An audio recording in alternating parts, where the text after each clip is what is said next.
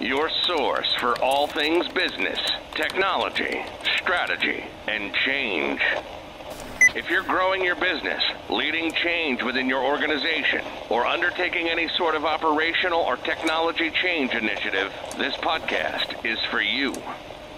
This show covers what you need to know about digital transformation, organizational change, operational improvement, and business growth. 5, 4, 3, 2, 1. And now, here's your host, Eric Kimberling.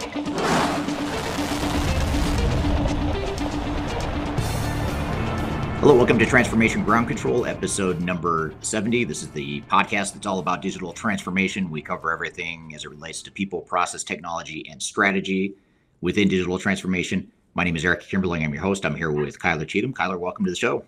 Thanks so much for having me.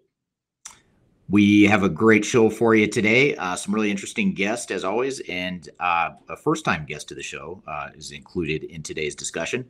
But before we get to that, let's talk through what we're going to cover in today's episode.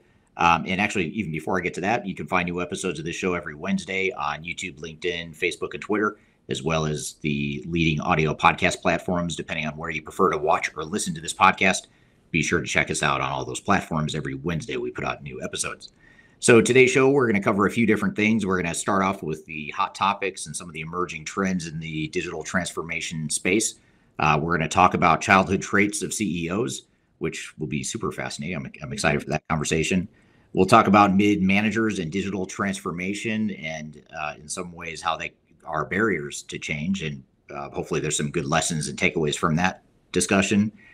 We'll talk about the impacts of change exhaustion, not to be confused with change fatigue, but change exhaustion. It's almost like it's taking change fatigue one step further. So I'll be curious to hear your thoughts on that, Kyler. And we'll get into the components of supply chain management, or effective supply chains, I should say.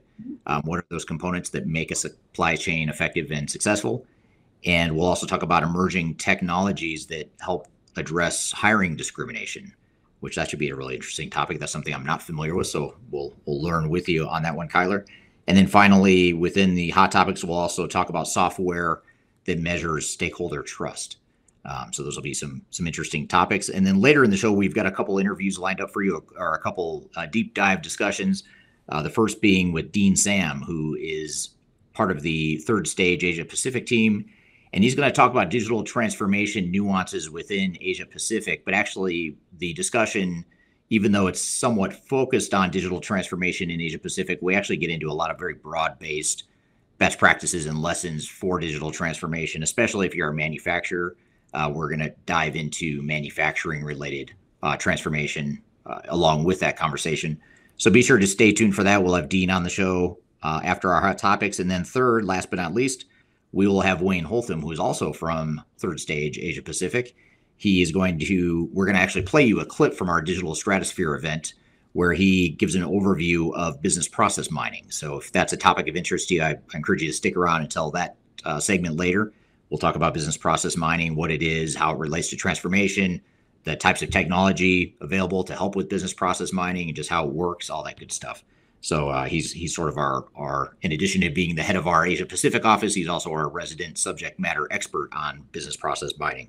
So stay tuned for that discussion. But before we get to those guests here, what are some of these hot topics you've got for us, Kyler? Yeah, absolutely. So we're going to quiz your CEO traits with childhood CEO traits. And so it's actually some interesting research that this company did that talked about kind of the origins of a CEO, childhood traits, experience, birth order, and location. So this is based here in the United States, and it's a pool of measuring over 200,000 CEOs. So they actually hail from a surprisingly narrow geographic location that we'll talk about, and then also some childhood experiences. So I want to get obviously your feedback as a current CEO to see if that might match some of your experience. So this study found that the similarities include family size. So a smaller family, usually CEOs come from. They usually have a history of childhood trauma, which is pretty tragic, certainly. And then the socioeconomic standing is lower to middle class, usually, of families. And then they all shape how they grow into leaders. So I wanted to ask you, I don't even know the answer to this question, so it'll be news to me. But when it comes to your family birth order, what number of child are you? Are you 1, 2, 3, or 4? 5, 6? 1. So I'm the oldest. Well, you will be happy to know that you are in the most company of CEOs are usually the oldest siblings. So when it comes to the actual locations, they narrow it down to states. So I'm wondering if you can give us a guess for one of the top 5 states that CEOs come from. I'm going to go with, well, I don't know. I was going to say California just because there's so many people there, but I don't know if that's a good choice or not. I'll go with Texas. No, Texas is not in the top 5, but it is in the top 10. If you'd be happy to know. Want to give one more guess? How about, let me go with Ohio.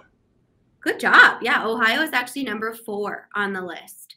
Okay. Again, Midwest, like a larger Midwest with a heavy concentration of blue collar jobs, because I think from what I understand, you kind of alluded to this, that a lot of CEOs come from families that are lower to middle class and oftentimes manufacturing roles or areas with heavy concentrations of manufacturing. You're going to have a lot of lower to mid class people. Absolutely. It's actually an interesting mix. And number 2 is the most surprising for me. So our top 5 are New York, which makes sense per capita, just population. Number 2 is actually Pennsylvania, which I felt like was a little surprising to me. Number 3 was California, again, just overall population. Number 4 is Ohio, and number 5 is Massachusetts. And I am sorry to tell you that Colorado did not even show up on the list. Yeah, so. That doesn't surprise me. So there you are. You're a unicorn in that. But some interesting pieces about a CEO that I wanted to share and see if you, shared any similarities with that overall research study. Yeah. So, I mean, other than the state I'm from Indiana. Is Indiana, or actually I was born in Indiana. Is that anywhere? Indiana is on the top 10, but it's not in the top 5. So there you go. I thought you were born in Colorado. I thought you were a native. Wow, I feel so lied to at this point. I know people think I am just because I've been here for so long, but I moved here when I was a kid. I was 7 years old, moved to Colorado. But, I was born in Indiana, and that's where my socioeconomic upbringing comes from. But, it's interesting because actually everything you said matches my background as far as birth order, socioeconomic status. My parents were super young. They were in high school when I was born. Oh, wow. And I was born in wedlock, so that they didn't have much money at all when I was growing up.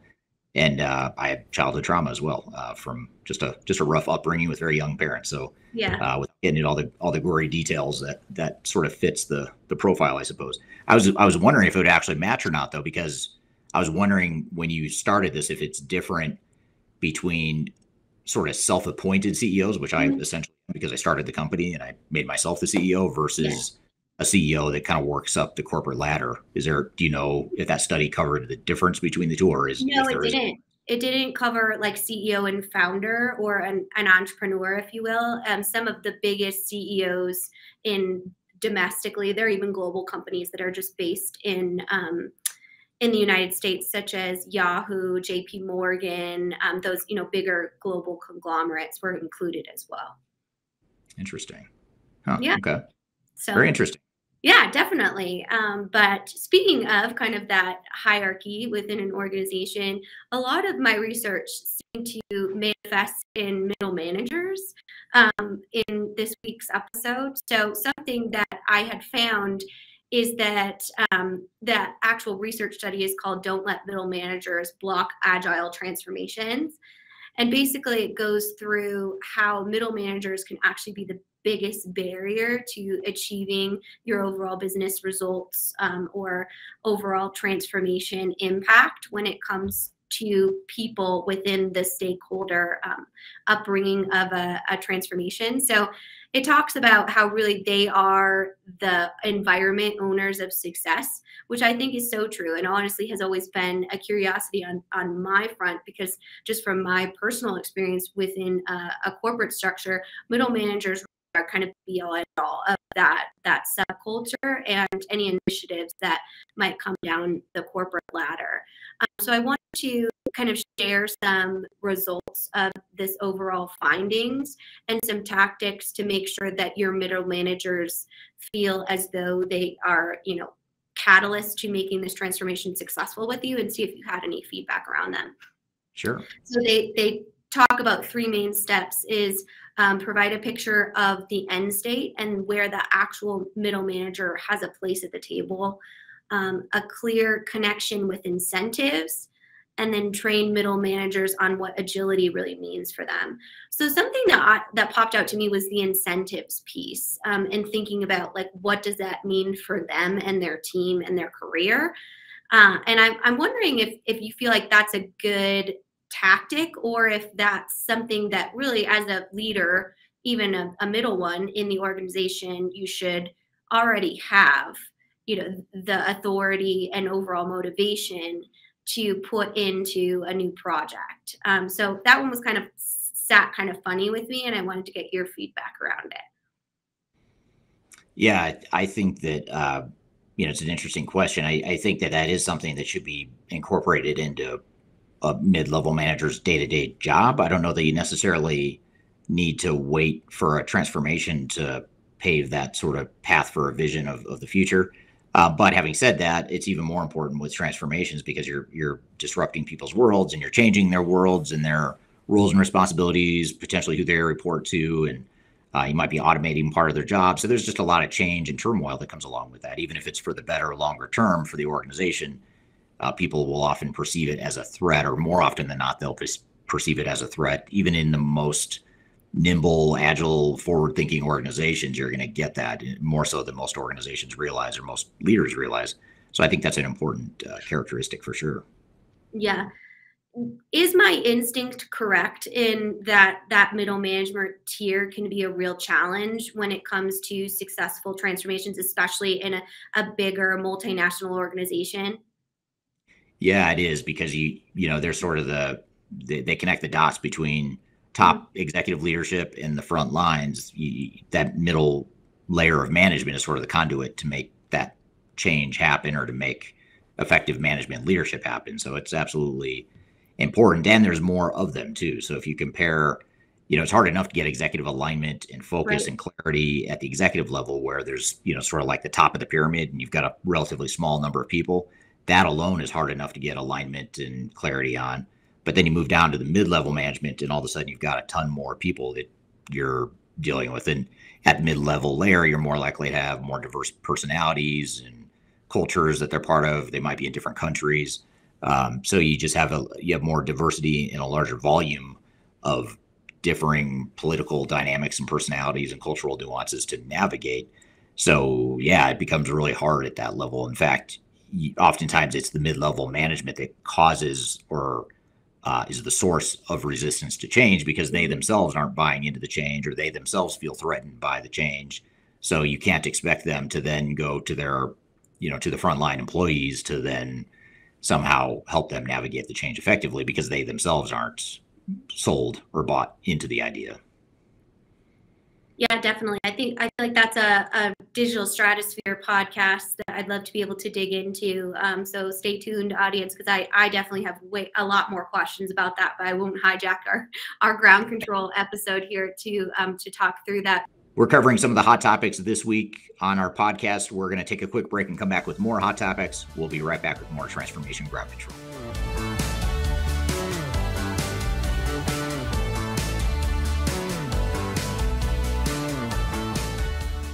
If you are aiming for transformation success, turn to Third Stage Consulting Group. Third Stage's independent and technology agnostic consulting team helps clients define their digital strategies, define their roadmaps, and manage their transformations. With offices in the US, Europe, and Australia, Our team helps the world's most forward-thinking organizations through their transformation pitfalls and risks. If you are embarking on a digital transformation or business change initiative, contact Third Stage Consulting to see how we can help you reach the third stage of transformation success.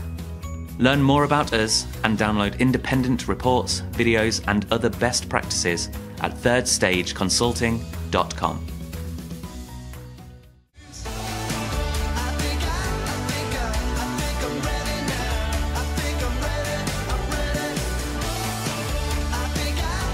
Hello, welcome back to Transformation Ground Control, episode number 70. We're in the middle of covering some hot topics. Let's jump back into it, Kyler.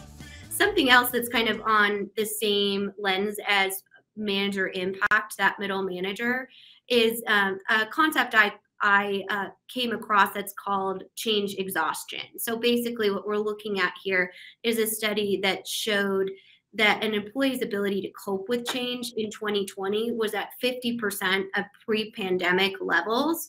So the tolerance for change, obviously, as everyone knows, in going through this global pandemic, has been really challenging, both personally and professionally. And then basically, they gave some tactics on how to combat that change of exhaustion through just different things you can do as a manager. And one of them I wanted to chat with you about was invest in rituals. So basically, it doesn't matter how big the ritual is or what level you do, whether it's an employee outing or anything like that, or just having lunch breaks together or potlucks or those types of things really kind of drive down into building a more successful, transformational culture when it comes to middle management's impact. So something I thought about from my personal experience that kind of triggered this thought process was when I worked in a bigger corporate structure, there was this one team that would play this card game. I don't know if you've ever heard of it, but it was called Werewolf. And basically you'd have to go around and ask questions and try to identify who was the werewolf in this big boardroom with people that you never usually cross-pollinate with when it comes to overall culture. But it just created this openness to get to know people on a personal level. And we knew we did it every Friday. And our managers knew when nobody was at their desk on Friday, it was because they were playing Werewolf. And I'm sure someone could have blown the whistle on the productivity piece, but the fact that it was just able to build those relationships and creates a pause and almost like a sigh of not having to be on all the time within a specific culture. So I wanted to see if rituals was something that you ever recommended including in a change plan, or when you are doing any sort of business advisory services, that it's something that you've seen before within your client work. Yeah, it is. And I think it's something that has been studied in detail, like even in other disciplines like marketing. Mm-hmm. Organizations that create a ritual in their marketing are more effective in reaching their audience, either in terms of having a similar format, a certain predictable cadence for messages, and things like our podcast coming out every Wednesday. Mm-hmm. That's a ritual that we have on the marketing side. And organizations, even though that's related to marketing, it's been proven that gets through to your intended audience better. And so when you're trying to create an internal culture of any sort, a high-performing culture and a collaborative, cohesive culture, having that predictable set of routines is important. And that's something that we try to do too at Third Stage with, like our first Friday of every month, we do a Friday sort of a knowledge sharing collaboration workshop sort of session. That's just mm-hmm. for us internally to share knowledge and to continue to sharpen our axes, so to speak, in terms of our skill set. So it's something we do. And in terms of change management too, you have to be repetitive, you have to be frequent, you have to reach multiple channels, as you're trying to transition or communicate change to people. So yeah, there's a lot of primal sort of, I'm thinking of a book called Primal, I think it's called Primal Branding. And they talk a lot about that concept of just the predictability and the repetition of messages that you need to get out to any sort of, in any sort of change or marketing initiative. So yeah, absolutely. Yeah, I agree. Yeah, that's a great point. I never really thought about that, in just having that frequency so consistent, because I can only imagine that in a environment of uncertainty, which we've all kind of been locked in the last couple of years, that certainty or that commitment to either delivering an asset or being involved in a team building event can create some safety for that employee or that audience member. So that's really well put, definitely. Yeah. So shifting gears a little bit here, I have 5 components that I found in my research of a healthy supply chain, and one of them really surprised me. So I wanted to talk through most of them are pretty, obvious. The right supplier, the right manufacturer, shipping, obviously all very important. But the one that really stood out to me was banking relationships. So having a relationship or understanding where you can get capital or afford to self-finance, those types of things to be able to buy a surplus of inventory, and having that relationship with your financial entities. So I wanted to get your reaction to that. Does that surprise you, or is that something that you feel like should be a real pillar of supply chain strategies? I would have been surprised by it up until a couple of years ago, but more recently, I'm not surprised, just because so much of manufacturing and supply chain intensive sorts of organizations have so much money and capital tied up in the supply chain right now, because it's taking longer to get the materials, or their production is getting slowed down by supply chain bottlenecks and shortages. So that's creating a cash strain on a lot of organizations worldwide. So I guess I'm not at all surprised by that. I don't know that I would have guessed that would have been top of mind, or one of the first things I thought of if you asked me, which I thought you were going to do. So I'm glad you didn't. I thought you were going to ask me to name the top 5 components of an effective supply chain. I probably wouldn't have guessed that, but now that you say it, benefit of hindsight, it does make sense.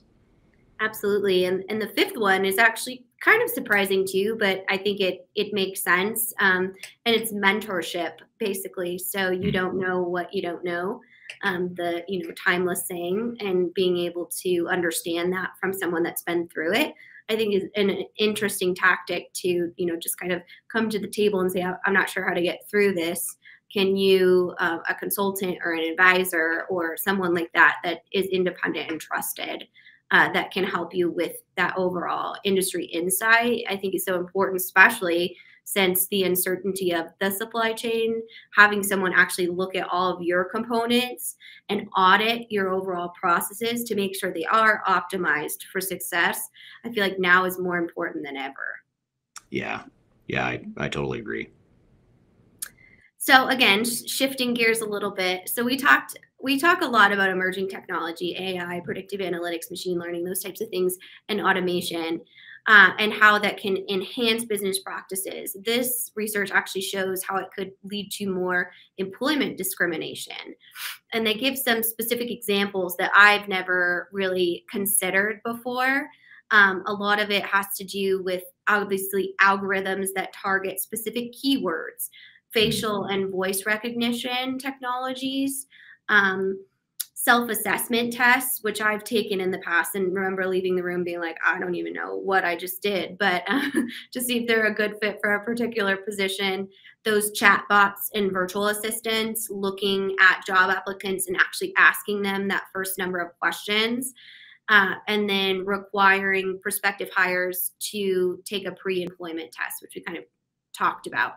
So basically what this is saying is that the technology might take into consideration or take a preference to specific gender biased words, or if there is an issue with some sort of disability or heavy accent, they've seen that flag employees as well when it comes to face and voice recognition type of thing. So actually the ADA and the U.S. Department of Labor has helped to release guidelines on how you can kind of be a watchdog for your technology to make sure that you're not engaging in any discriminatory practices, So I kind of wanted you to put your expert witness hat on for this this overall research and see if there is something that you feel like can be said or a case that can be made when it comes to an actual technology discriminating against a potential employee, which seems completely ironic, right? Because technology, just by definition, doesn't have the ability to discriminate, but the process, I guess, does. So just wondering your take on that. Yeah, I guess that, it's a stark reminder that behind any emerging technology is a human or a group of humans that created the logic and the structure and the technical backbone of that technology. So I suppose if you have a flawed or biased perception of the world, you're going to create software that has the same impact, unintentionally, of course. I presume in most cases. I don't think people are creating software to intentionally discriminate, but I think it's more of a bias thing, or what's that called when you not confirmation bias, but basically you just see the world the way you see it, and you don't necessarily see outside of that realm. And if you create software with that mindset, you're going to unintentionally create discrimination, or I could see how you might create discrimination in that environment. Absolutely. So do you feel like companies can be held liable for their technology that might have unintentionally, right, discriminated against an employee? Going with my knee-jerk reaction without having thought through it in any great amount of detail, and also knowing that an attorney that might cross-examine me in a future expert witness case might actually listen to this podcast in the future to try and trap me or corner me with these choice of words. But without the full benefit of having thought through it, I would say that yes, I would think that organizations are probably going to be held liable in the same way that they're held liable for employees that are doing the same thing. In many ways, it doesn't matter. I would argue, or I could argue, it doesn't matter if it's a human or if it's a technology that's creating a bias or discrimination. The fact is, the organization is creating discrimination. Now, I suppose they could point the finger at a software provider if they're using a off-the-shelf technology that has proclaimed that it doesn't discriminate or it isn't biased or something along those lines. I don't know how effective that would be because I'm not an attorney, but I would think, though, that the onus or the responsibility largely falls on the employer, and I think it's up to them to sort of snuff that out and fix the problem if they identify that as an issue. Honestly, I really thought you were just going to answer that with "it depends." So I probably should have, because, like I said, now what's going to happen is an attorney from an opposing witness case is going to, in like years from now, they're going to come back and listen to this interview and try to use it against me in some court case in the future. So I actually would not be surprised if that happened, which is why I'm saying it here as almost like a disclaimer in case they do try to do that in the future. Yeah, disclaimers. Yeah, absolutely. Well, we'll have to call up Marcus Harris just to make sure, we're all in line with how we talk about that. But just an interesting evolution, right, in truly thinking through the impact of these overall technologies, both positive and potentially negative. Having that awareness is really key to making sure that your organization is acting with values and integrity. Yeah, absolutely. And, I suppose if you're an organization that suspects you might have either humans or technology that is somehow discriminatory, even if it's unintentional, I suppose it's up to the organization to put some sort of check and balance in place to identify those. So, for example, it could be something along the lines of if you you look at your recruiting pipeline and you find that the mix of cultures or ethnic backgrounds or whatever the case may be, whatever the demographic criteria might be, if you see that there's an imbalance there, that there's likely some sort of, the output is not producing something that's non-discriminatory. So that probably should create some sort of flag to dig in and understand why that is. Easier said than done, of course, but I think that's one way that organizations could counter that or protect themselves against potential discrimination. Yeah, definitely. Those checks and balances, which we all know is needed in these fully automated technology processes, there still needs to be human intervention to make sure they're functioning properly. So that's definitely a great tactic for anyone looking to utilize that HR tech in a more automated way, and just setting up those kind of watchdog policies to ensure that everything's functioning correctly. Yeah, definitely. And speaking of trust in your technology, we have one thing I wanted to cover today, which is a new software, which is a software from OneTrust. It's called, and it's the Trust Intelligence Platform, basically. And OneTrust is an existing software, but most of the time it specializes in things like compliance and making sure that a business is operating towards state or federal or global or whatever that means as far as compliance laws. But their newer software is actually to establish customer trust through monitoring their overall behaviors. So basically, the study that they did found that three $10 billion companies, lost between 20 and 56% of their value when stakeholders lost trust. So that's something like a data breach, or something that showcase the customer, that the organizations, especially on a global level, larger organizations, can't be trusted, and how to earn that back through actually analyzing analytics. So it's a really interesting component, defining that intelligence between trust, which is often seen as an unmeasurable type of emotion or affiliation towards a brand or company, but actually utilizing those data points to measure the trajectory of a customer's trust. So we look at these types of software, Eric, and we typically say, that's going to be really hard to measure. But I wonder if you think that this will continue to be a trend in moving from those hard data points that are really obvious into moving into more of what you would kind of quantify or qualify it as, if you will, as more of an emotional response to a brand or even an internal organization through software analytics.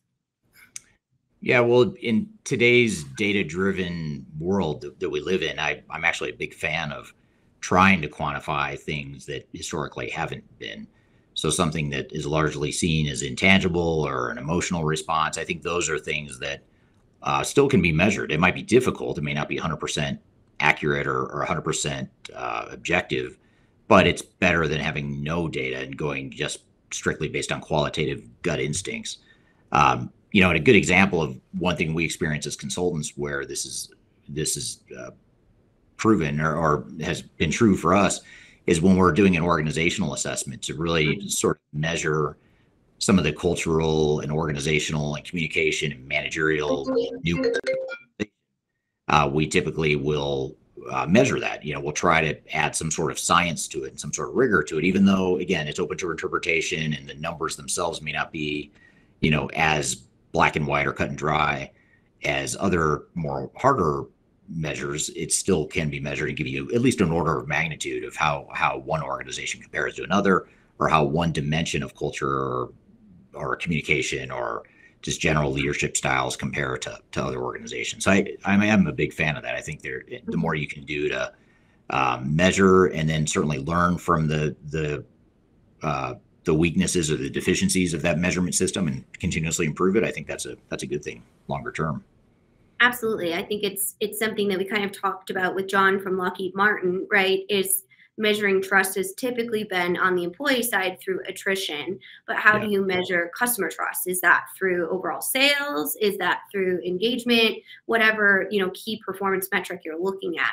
But I think it's interesting to see kind of these niche softwares that come out and help you measure these non-measurable, typically types of concepts. So definitely something that's very exciting. And on that AI side and that emerging technology, a great way to see kind of how your customers are reacting to your overall brand. Yeah, absolutely. Makes a lot of sense. Absolutely.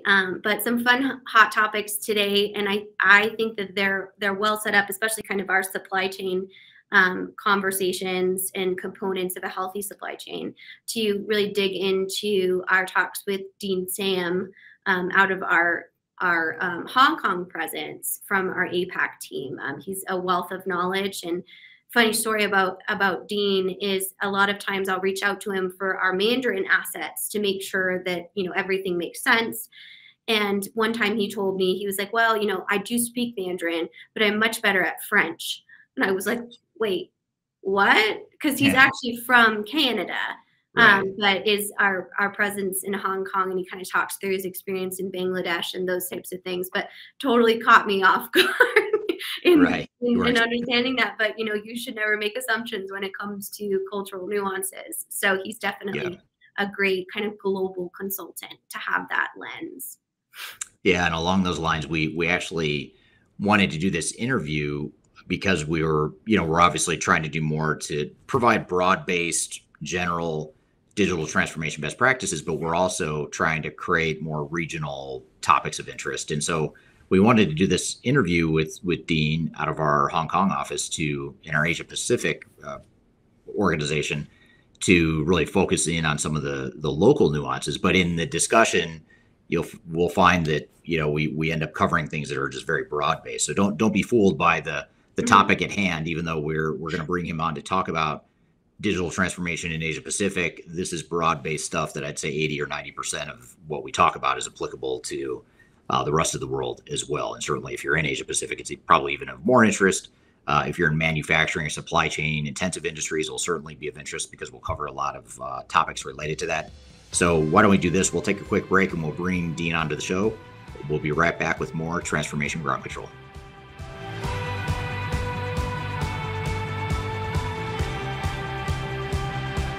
If you are involved in any sort of digital transformation or business change initiative, you will want to download the 2021 Digital Transformation Report. With its comprehensive overview of business and technology trends and best practices, this report is a must-have guide for any transformation project or executive team. Download this free report by visiting Third Stage Consulting at thirdstage-consulting.com. You can also visit our website to learn more about us or download independent reports, videos, and other best practices. Again, visit thirdstage-consulting.com today to learn how to take your transformation to the third stage of success.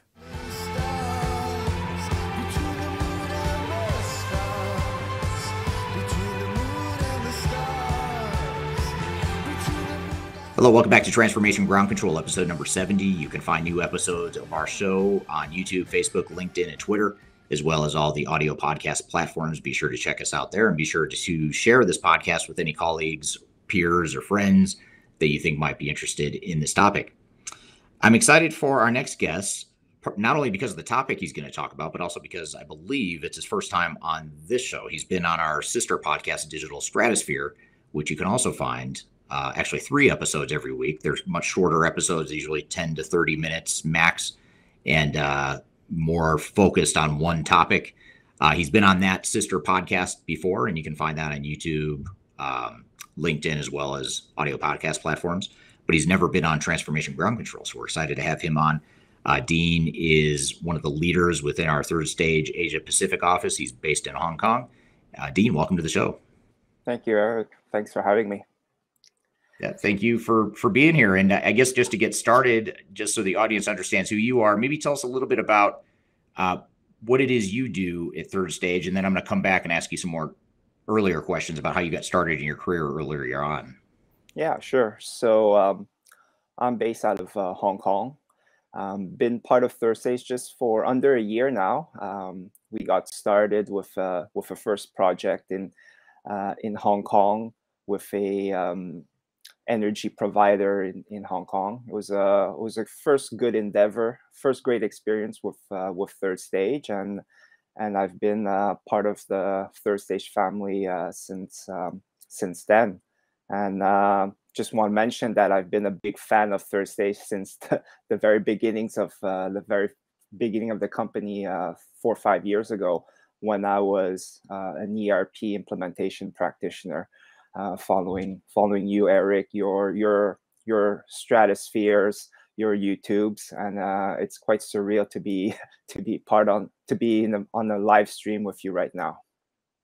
Yeah, it's great to have you, and it's funny you say that because that's how you and I met, was over social media, and I knew who you were, just as you knew who I was, I recognized your name. And when we were looking for sort of a key team member in Asia Pacific, you were the first person that came to mind. So it's funny how it's a large world, but it's also a very small world too in today's day and age, social media. Yeah, and the timing was great as well. I just came back from a long project in Canada.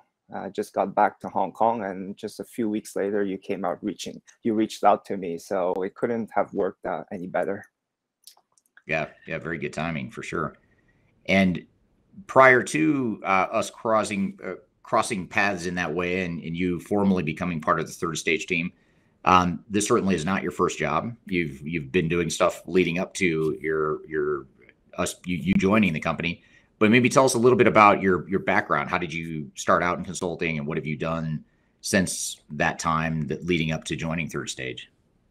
Sure, yeah. So, well, I'm originally from Montreal, Canada. That's where I grew up. I studied, and right after finishing my engineering school, I really wanted to explore and actually go to Asia. And I actually went there to actually study Chinese, and I did that for 2 full years to learn Mandarin, and really loved the region, the area. And I thought that was there's a lot of opportunities in Asia at that time, and there still is, of course. And I decided to start my career there, and got into consulting very quickly as my first real professional job in Shanghai. I was actually working under 2 consultants who were partners in their respective firms in Accenture and Bain & Company, who actually got together and started their own firm in Shanghai. So got my experience from them. So working with some top consultants. So it was I got a good foundation there. Worked for them for a few years. Then I got this opportunity to move to Bangladesh in Dhaka, and I was there for 7 years.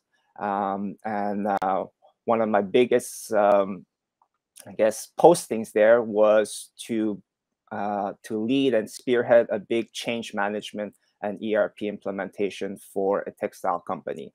I spent almost 6 years there.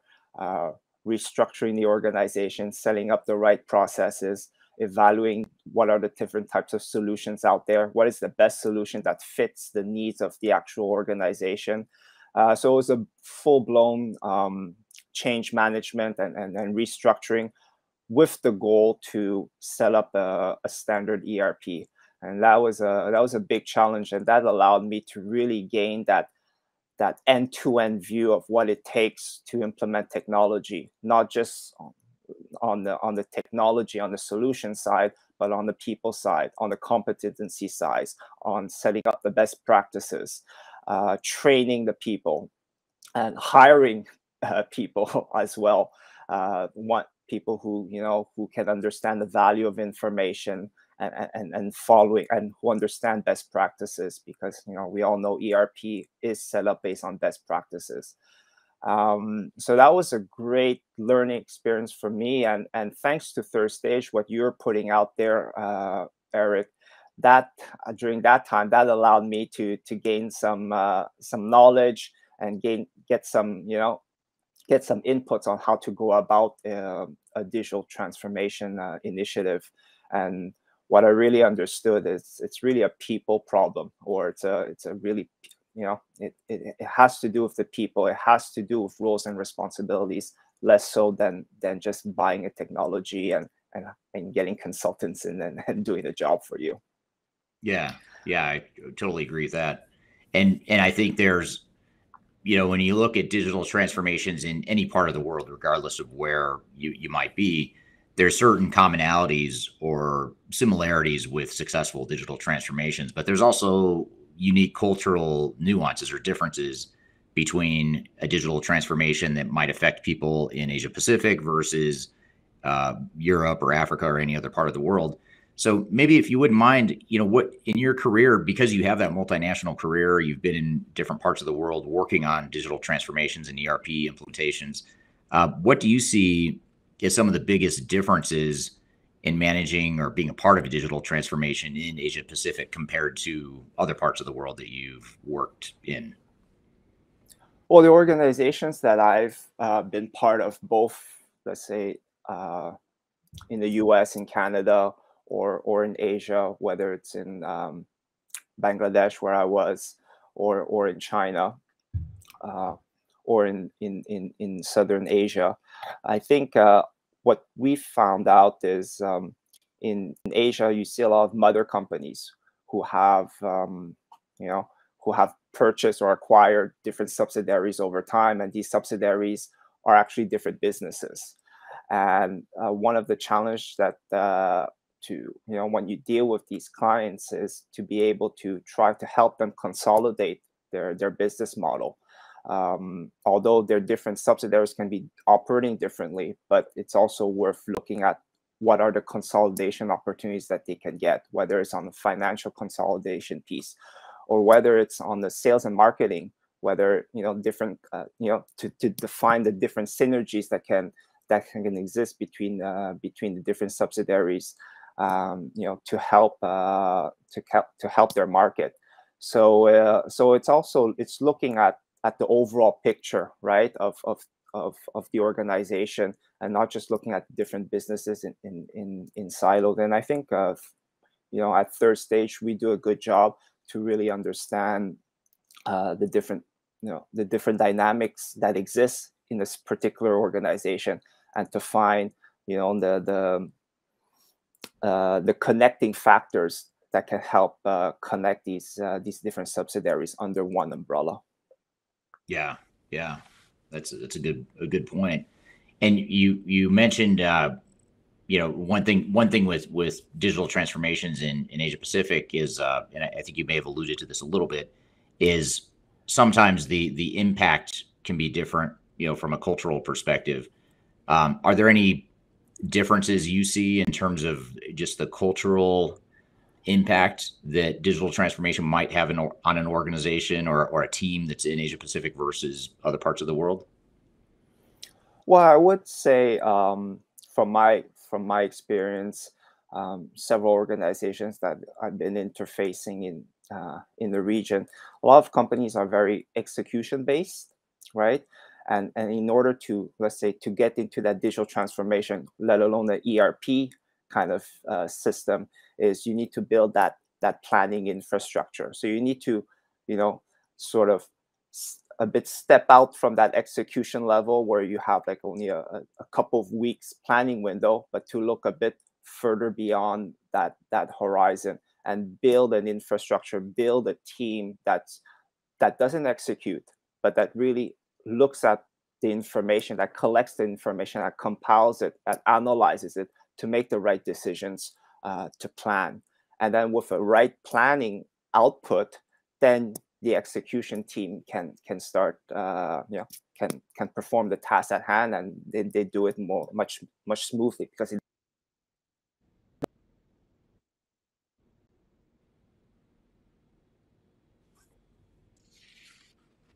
So it's developing that planning structure above that execution.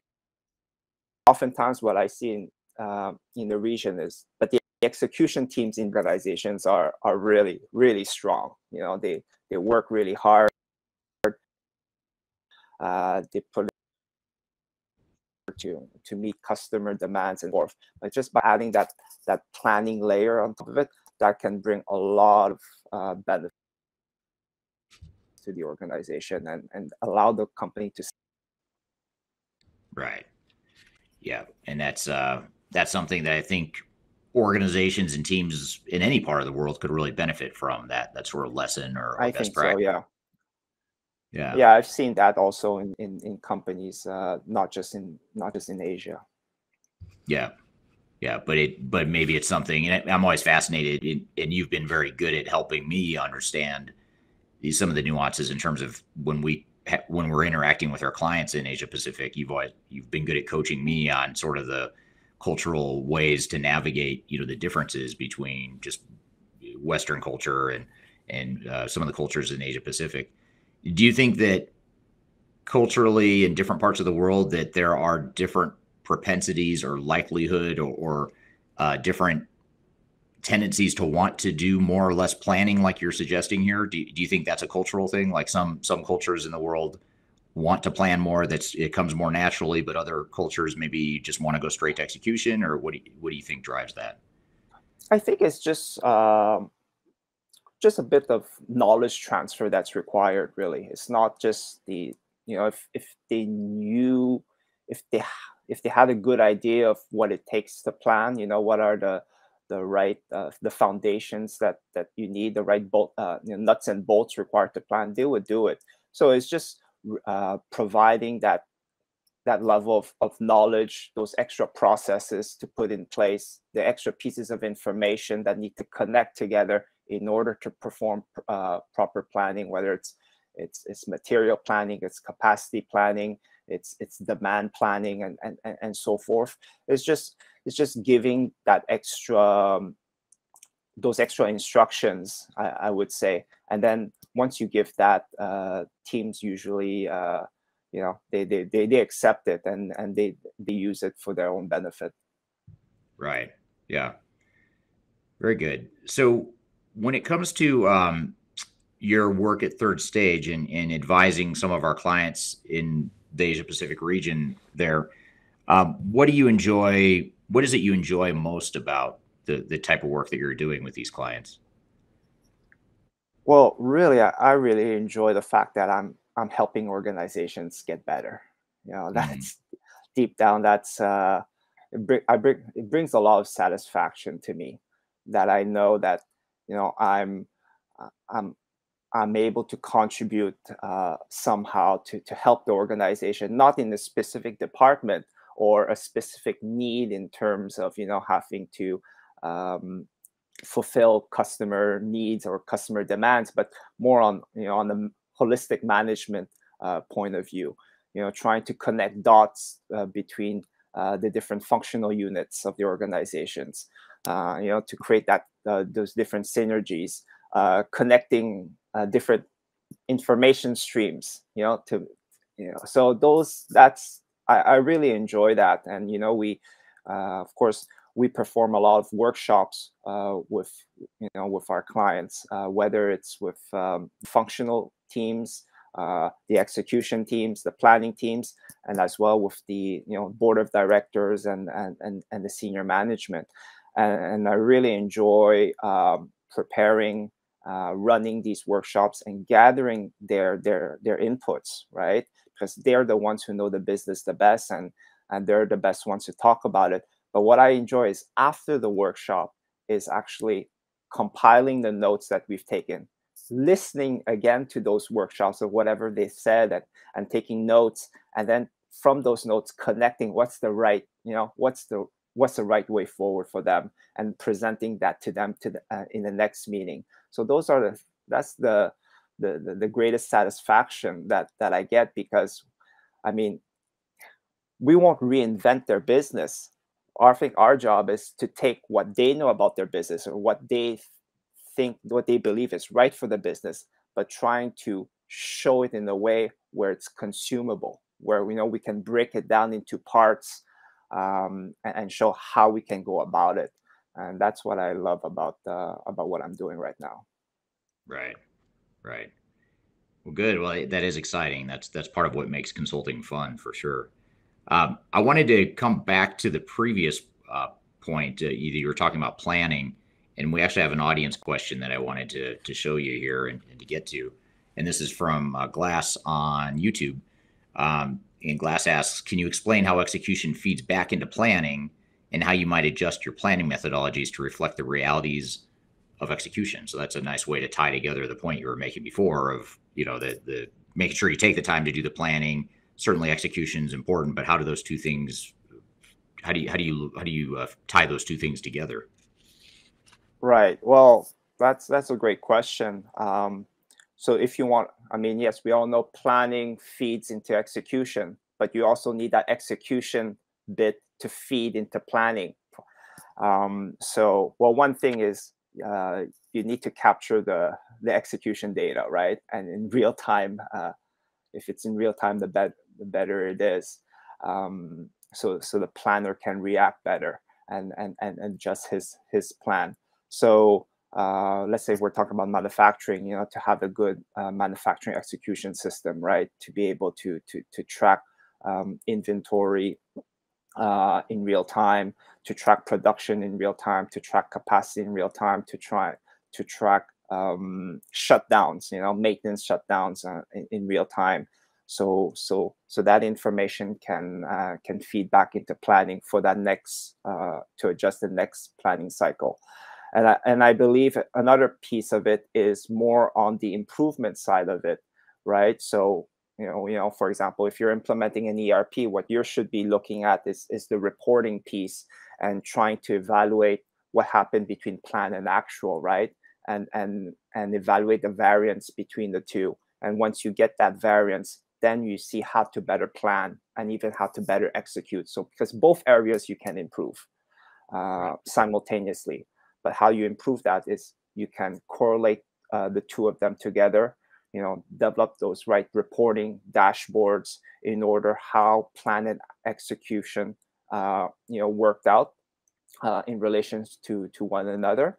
And then you will get the most out of your information. Right. Yeah, makes total sense. And they have to be aligned, and they have to integrate, and feed one another for sure when you're talking about planning and execution.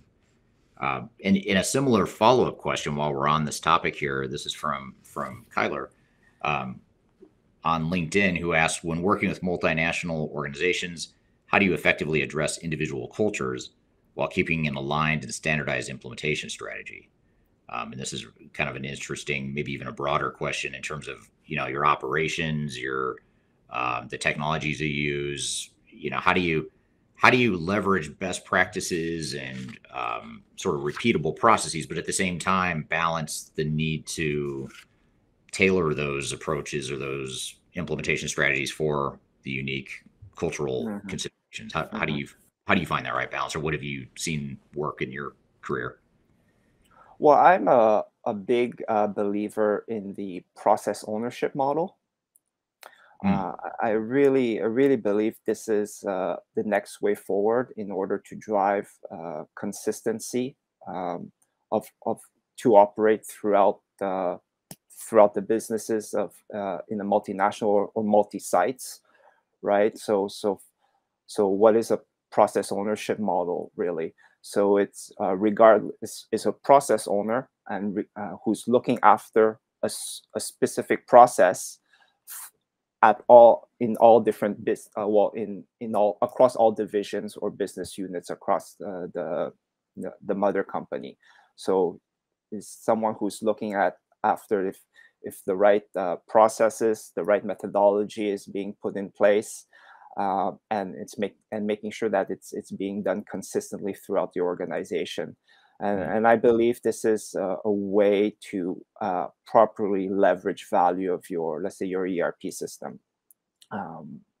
So having process consistency is great, and this is something, this is sort of like a buzzword that's been shared, for quite some time. But in order to make that happen, is you really need to have it becomes a person's issue, right? A people issue. So you need to have a person that's really responsible of that process, and who has also the seniority as well to ensure the functional teams are actually running that process as it should be across the globe. Right. And now with new technologies such as process mining, process owners can have that visibility to track how processes are being performed across their business. Right. Sort of along those lines, though, I have a question that your response just triggered another follow-up question of mine, which is, when you have certain cultures that are some cultures, as you know, are more hierarchical. They respect authority and they listen to authority and they want sort of strong authority from the top down. And then other cultures, that's not as well received, and it's more of less of a hierarchy and more of a flat organizational structure. When you're dealing with differences like that, especially in the context of what you described with the process ownership and that sort of thing, does that change how you navigate that? When you're looking at sort of core fundamental differences in how people view authority and leadership roles and that sort of thing? Yeah, I think so, because when you're looking at a process ownership model, it becomes more cross-functional, right? Right. Because to have process ownership, you have to look at your organization as in terms of end-to-end processes. And another term for end-to-end processes is cross-functional processes, right? It's not just a procurement department or sales department, a production department, a materials department. They are linked together in one streamlined process. And that process owner looks at that overall streamlined process, right? That cross-functional process. So therefore, yeah, the process owner has to be able to cut across these functional barriers, and to again, to have that seniority level to work with the heads of these functional teams, to ensure the process is running smoothly. Right. Yeah, so having a hierarchical kind of organizational structure could impede that kind of model. So it requires a bit of tweaking, I guess, to have that process owner jump in to have a proper seat in that organizational structure to perform. Right. We're here at Dean Sam talking about digital transformation nuances within Asia Pacific. We're going to take a quick break and we'll continue the conversation when we return with more Transformation Ground Control.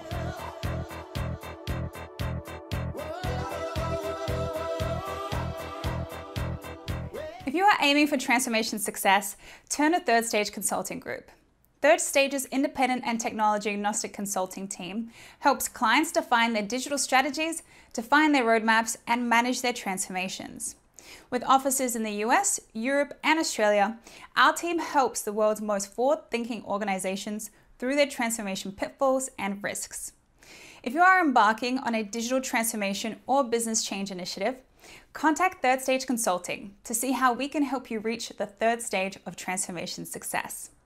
Learn more about us and download independent reports, videos, and other best practices at thirdstage-consulting.com.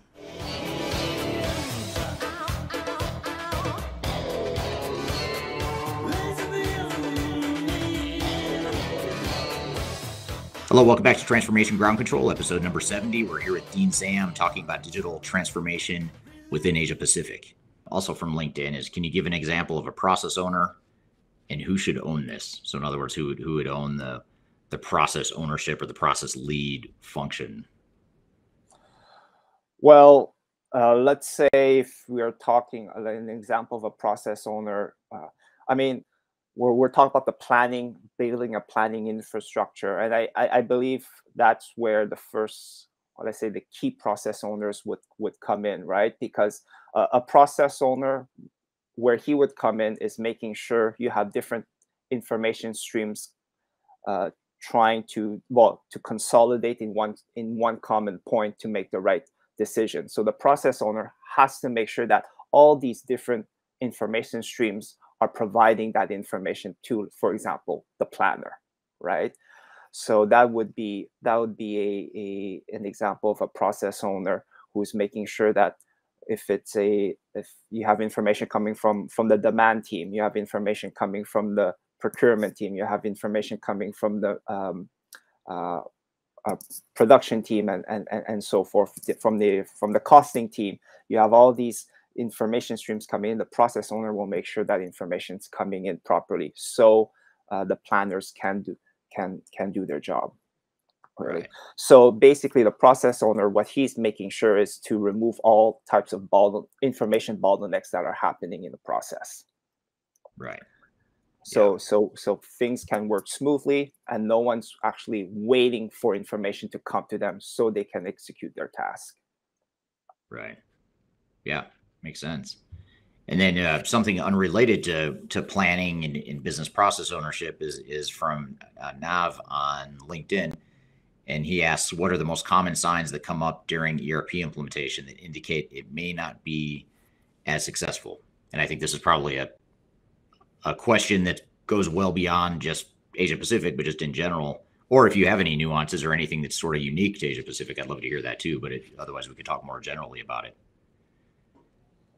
And well, I would say, you know, the traditional way to look at, you know, ERP implementation, you build your as is process and then your to be process, and you start, you know, by doing that, it's helpful because you start connecting the different departments together, information's flowing across the organization, and yeah, and then you're able to, you know, you're able to deploy a system where, you know, it meets, you can say, the end-to-end piece of the organization from order to cash, for example. I think one area that's often missing is that reporting piece and that analytics piece. If you can do that, if you can design that ahead of time during your readiness stage, before you deploy your implementation, you'll get much more out of your ERP investment, I would say. So working with the executives and so forth, and building the analytics, the modeling, the type they like to develop in the company in order to make better strategic decisions later on. That's important, because once you understand what you want to analyze, what you want to model in the about your business, then you'll figure out, oh, we need this kind of information to model this information. And where does that information come from, though? That comes from your ERP implementation. So from your ERP. So therefore, oh, okay, good thing we didn't set up the ERP yet, because we don't have that information. So then you can include that data set that you require for your analytics in your ERP processes. So it's very important to look at both ends. So you start from, you know, the process piece on how the organization should run, right, on the planning, on the functional level, but also look at the other end of the spectrum in terms of analytics and reporting, what you require, because that's also going to feed your ERP requirement needs. Right. Yeah, makes total sense. Now, shifting gears a little bit, if we talk about specific technologies or types of technology, whether it's ERP like you've been talking about, or CRM, or artificial intelligence, business intelligence, business process mining, there's all these different tools out there that can enable a digital transformation. Are there certain trends or priorities that you see being different in Asia Pacific? So in other words, there's a predisposition towards certain types of technologies more commonly in Asia Pacific than what you might see or expect to see in other parts of the world, or is it more similar than I might think? Well, I believe in Asia Pacific. Well, the clients that are approaching us, they're still very focused on implementing their ERP, whether it's it's their first time, or they want to replace their current ERP, their legacy systems. I think that's the foundation with your ERP, and if you can leverage that to the fullest extent, then you can move on to the different other platforms that are out there. But I the ERP is really the foundation of all, I guess, business management. Right. What about the priorities or the things that drive company strategy? Oh, I'm sorry, I lost you, Dean. I lost your audio there for a second. Can you repeat that last part again? I think, well, our goal is to really build that digital strategy in order to really leverage that ERP piece. And once you have that ERP piece set, I think the sky's the limit afterwards. Yeah. In terms of introducing other pieces of technology. Right. What about the drivers or the priorities that are driving organizations to want to go through digital transformation, or the benefits they expect to get out of digital transformation?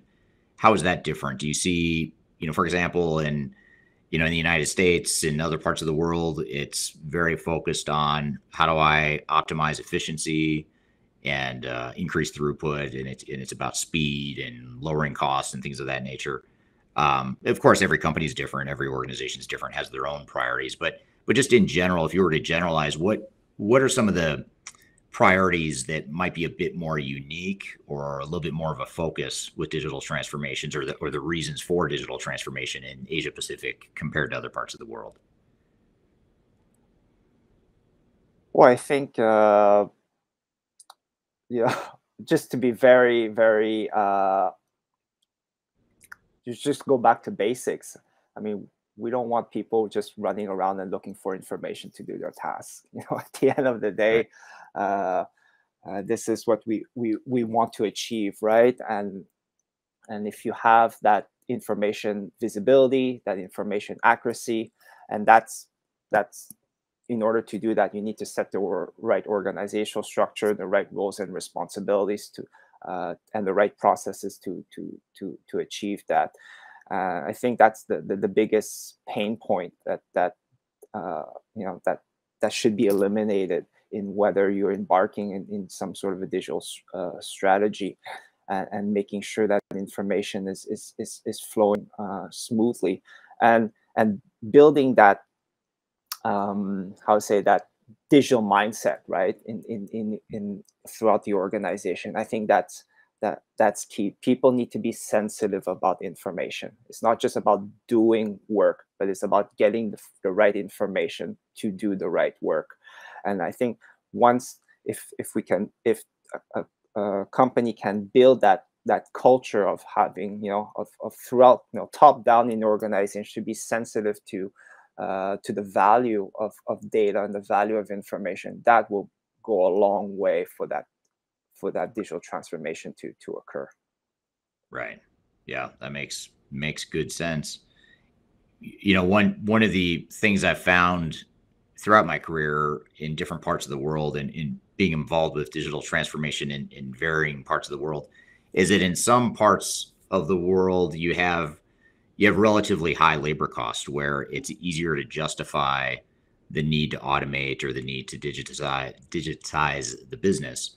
But then in other parts of the world, the labor costs are relatively low, especially if it's a company, or if it's a parent company that's based in one of those higher cost locations. The cost of labor in some other countries might actually be so low that it's harder to justify larger investments in technology, because you're not going to get as much benefit from automation, at least on the surface. Is that something you've seen in your career, or how have you navigated that? Well, I've never heard a business owner say, I don't want to digitalize because it's expensive and because my labor cost is low and I'm happy with my margins. I think any business owner, if they have a chance to improve their margins, regardless if they're doing well or not right now, I think they'll jump on that opportunity. So I mean, I would see, coming from Bangladesh, spending 7 years there, where labor cost is very low compared to the rest of the world. You see a lot of business owners, a lot of managers who want to implement a digital system to connect their organization, to track their company processes and so forth. So no, there's a big propensity for business owners, especially, let's say, in the textile world, where labor, a lot of labor, you require a lot of labor. They still want to digitalize, because at the end of the day, they want to make their companies better, right? And I believe an ERP, for example, is one of or probably, in my opinion, the biggest initiative that they can undertake in order to improve their company drastically. Yeah. And we, case in point, or just to give a real life example for a client we have right now in Asia Pacific. I know you're based in Hong Kong, as we talked about, which in Asia Pacific is a relatively high cost part of the world. And then but you're working with a client in Papua New Guinea, which is a large organization in Papua New Guinea, where the labor costs and just overall costs are a bit lower. So that's, I guess, a good example that sort of validates your point, which is this organization is interested in automating their business and introducing new digital technologies, partially to increase efficiency and decrease costs. But I mean, there's other benefits as well, obviously. But I guess that's, do you have any thoughts on that, or in that specific example or that specific client, is that true, what you're saying, as far as the need and the want to automate and save money and increase margins and all that stuff you just mentioned? Yeah, all of that is true, is correct. I think, I mean, being a manager or an executive, you know, your mission is to build and improve a well-run machine, right? Regardless, you know, you're making money, of course, but you also want to see things flowing, you know, everything's in order, everything's, people know their roles, and they're executing it to a T and so forth. So there's no better way to do that by setting up that information infrastructure, because information drives the whole business. For that specific client, you know, we're working with the executives there, and you know, they have a big vision. You know, they want to grow. They want to be a big player, or they are a big player, but they want to be the biggest player in their region. So there's no way around that. You can buy a bunch of other subsidiaries, you can acquire and other companies, but if you don't have a common, let's say, consolidated operating model, you have different streams of planning. You know, there are different levels of planning that you have to go through in an organization. You have to set those up, because those are the right gates that an integrated business platform should follow. So they are really invested in developing those kind of systems there. Yeah, absolutely. Yeah, that makes total sense. Are there any differences in terms of how clients in Asia Pacific interact with consultants, or how they view consultants compared to other parts of the world? In other words, is there a more favorable or less favorable view of consultants? Are they more dependent or less dependent on consultants than other parts of the world, or is it sort of a just case by case basis? I think it's case by case basis. Well, you know, when you spend time with a client, and let's say it's a long-term relationship, let's say, you know, it could be a 2 or 3 years relationship. Sometimes the client sees you as actually an employee, not an employee, but part of the actual company, and they're expecting you to get the work done, like if you're part of that organization. So that's interesting when you get into those dynamics. But I would say it's case by case, right? Of course, you have clients that are more demanding than others. But you know, that's the beauty of being a consultant, right? You're working with different organizations, you're working with different cultures, you're working with different teams, and you learn a lot from all of those different cases. So that's one of the benefits I feel about consultant. And at the end of the day, is you have, regardless of how much work you put in, the client needs to be happy what you're providing them, and they see the light at the end of the tunnel, you know, from the engagement, and then they can start thinking about the next steps. You know, you've provided that foundation, you've provided the right starting point. And I think that's the key thing, is providing that right starting point for them, so they can build on it, and then they can add those other additional steps on their own, if they decide to take on the project without you later on. Right. Yeah, makes sense. What for you has been the most challenging and rewarding project that you've been involved with so far, whether it's as part of Third Stage or even earlier in your career? What's been an example of your favorite, or one of your favorites?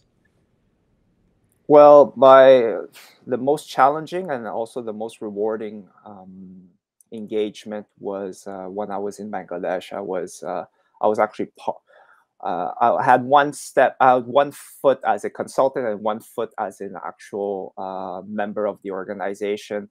And it was a textile organization. I spent 5 years there. The managing director of the company, when I stepped in, I asked him, "What do you want me to do?" He said, "I want an ERP." I'm like, "All right, okay, I'll get that rolling for you." But I didn't just jump in and look for a system right away. I had to, review the organizational structure, look at the capabilities of the workforce, set up their planning systems and so forth, build that digital mindset, build that sensitivity to information. And it took a while to get that going in order for an ERP to really come in and really start crystallizing what we're doing in setting up the processes and all that, and going and being in Bangladesh. So it was a new country for me, a new culture for me. It was, and I lived there for a number of years, and also working six days a week there, because they only had Saturday off. So I had to work 6 days a week for 7 years. So it was really tiring, but it was really rewarding. And it's been several years now. I left Bangladesh, but I still get a lot of great feedback, a lot of comments, a lot of nice words from my past colleagues, and how much they cherish the time we work together, brainstorm together, and all that. So it has Bangladesh has a really soft spot for me, and I'm looking forward to go back one day and see everyone there. I was just going to ask you that. Have you been back to Bangladesh since you were working there? No, it's been almost 4 years. But hopefully after this COVID situation, maybe I'll take a flight and say hi to everyone there. Looking forward to it. Yeah. It's interesting how working in another country can create that soft spot that you mentioned. I have a few of those as well, including in parts of Asia Pacific and Africa. I mean, there's still places that I've worked that I kind of miss. Like I want to go back to, especially since a lot of us haven't been traveling much during COVID. So I agree with that. We're here at Dean Sam talking about digital transformation nuances within Asia Pacific. We're going to take a quick break, and we'll continue the conversation when we return with more Transformation Ground Control.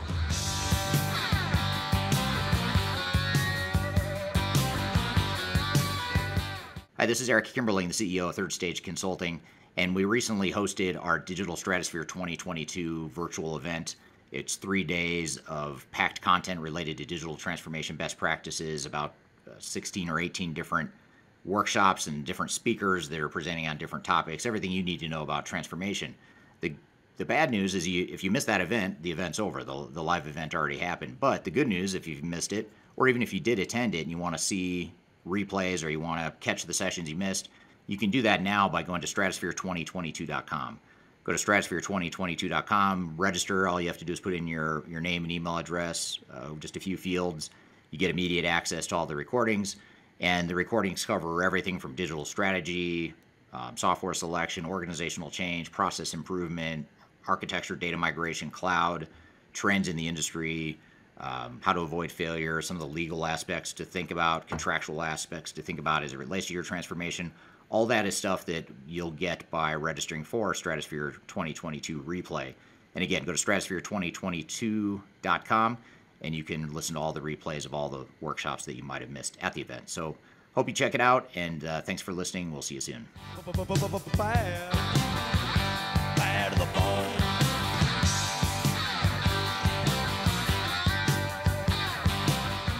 Hello, welcome back to Transformation Ground Control, episode number 70. We're here with Dean Sam talking about digital transformation within Asia Pacific. Here's a general question. I guess this is something I think is very relevant across the world. I don't think this is at all specific to Asia Pacific, but this is for another question from Nav on LinkedIn. He says, how do you best mitigate delays in an ERP implementation or launch? What are some of the general best practices? Certainly, if you have anything that's unique to Asia Pacific or you think is especially important in Asia Pacific, that would be interesting too. But I imagine a lot of things you might think of are global in nature. Top of mind, the best way to eliminate delays is don't sign the contract with your system integrator and your ERP vendor if you're not ready. Nice. That's the only way I can put it in like, if it was the top of the list, just don't jump into a contract right away. If you're, if you don't have the right people yet, you still have to hire your planners, you still have to hire key roles in your organization. If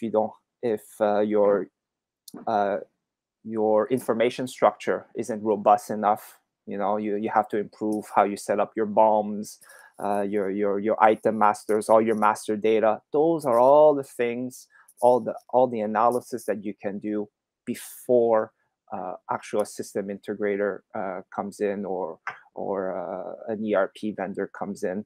And it's worth, let's say, hiring someone from outside, a third party, a consultant to come in to help you get that set up, but don't jump in and sign a contract, because once you sign the contract, unfortunately you're trapped, and it's hard to get out of it. So do as much as you can to before signing the contract, and at the end, maybe you'll get pressure from your colleagues. Where is this ERP? How come, we've been hearing about it for months. How come the ERP consultants are not here yet?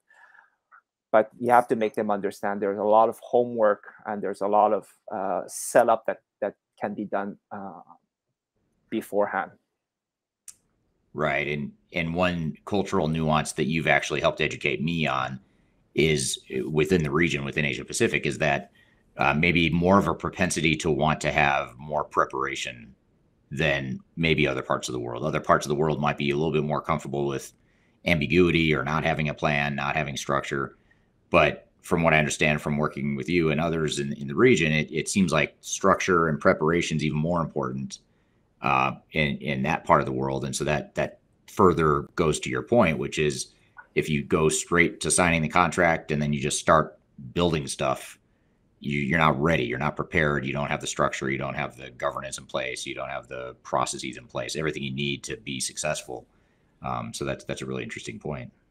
Yeah, I think that the whole organization, before you embark on your digital transformation or your ERP implementation, everybody should be on the same level playing field in the organization. And one key part is having that common knowledge on best practices understood throughout the organization. Top down, it needs to be understood. Because once you set up that common knowledge, which ties everyone together and everyone's basically singing from the same song sheet, regardless if this song sheet is simple or complicated. But if it's simple, it's great. But at least everyone can always draw back from those same principles, basically, from that same common knowledge. So it's building that common knowledge in your organization first before you start, implementing any technology.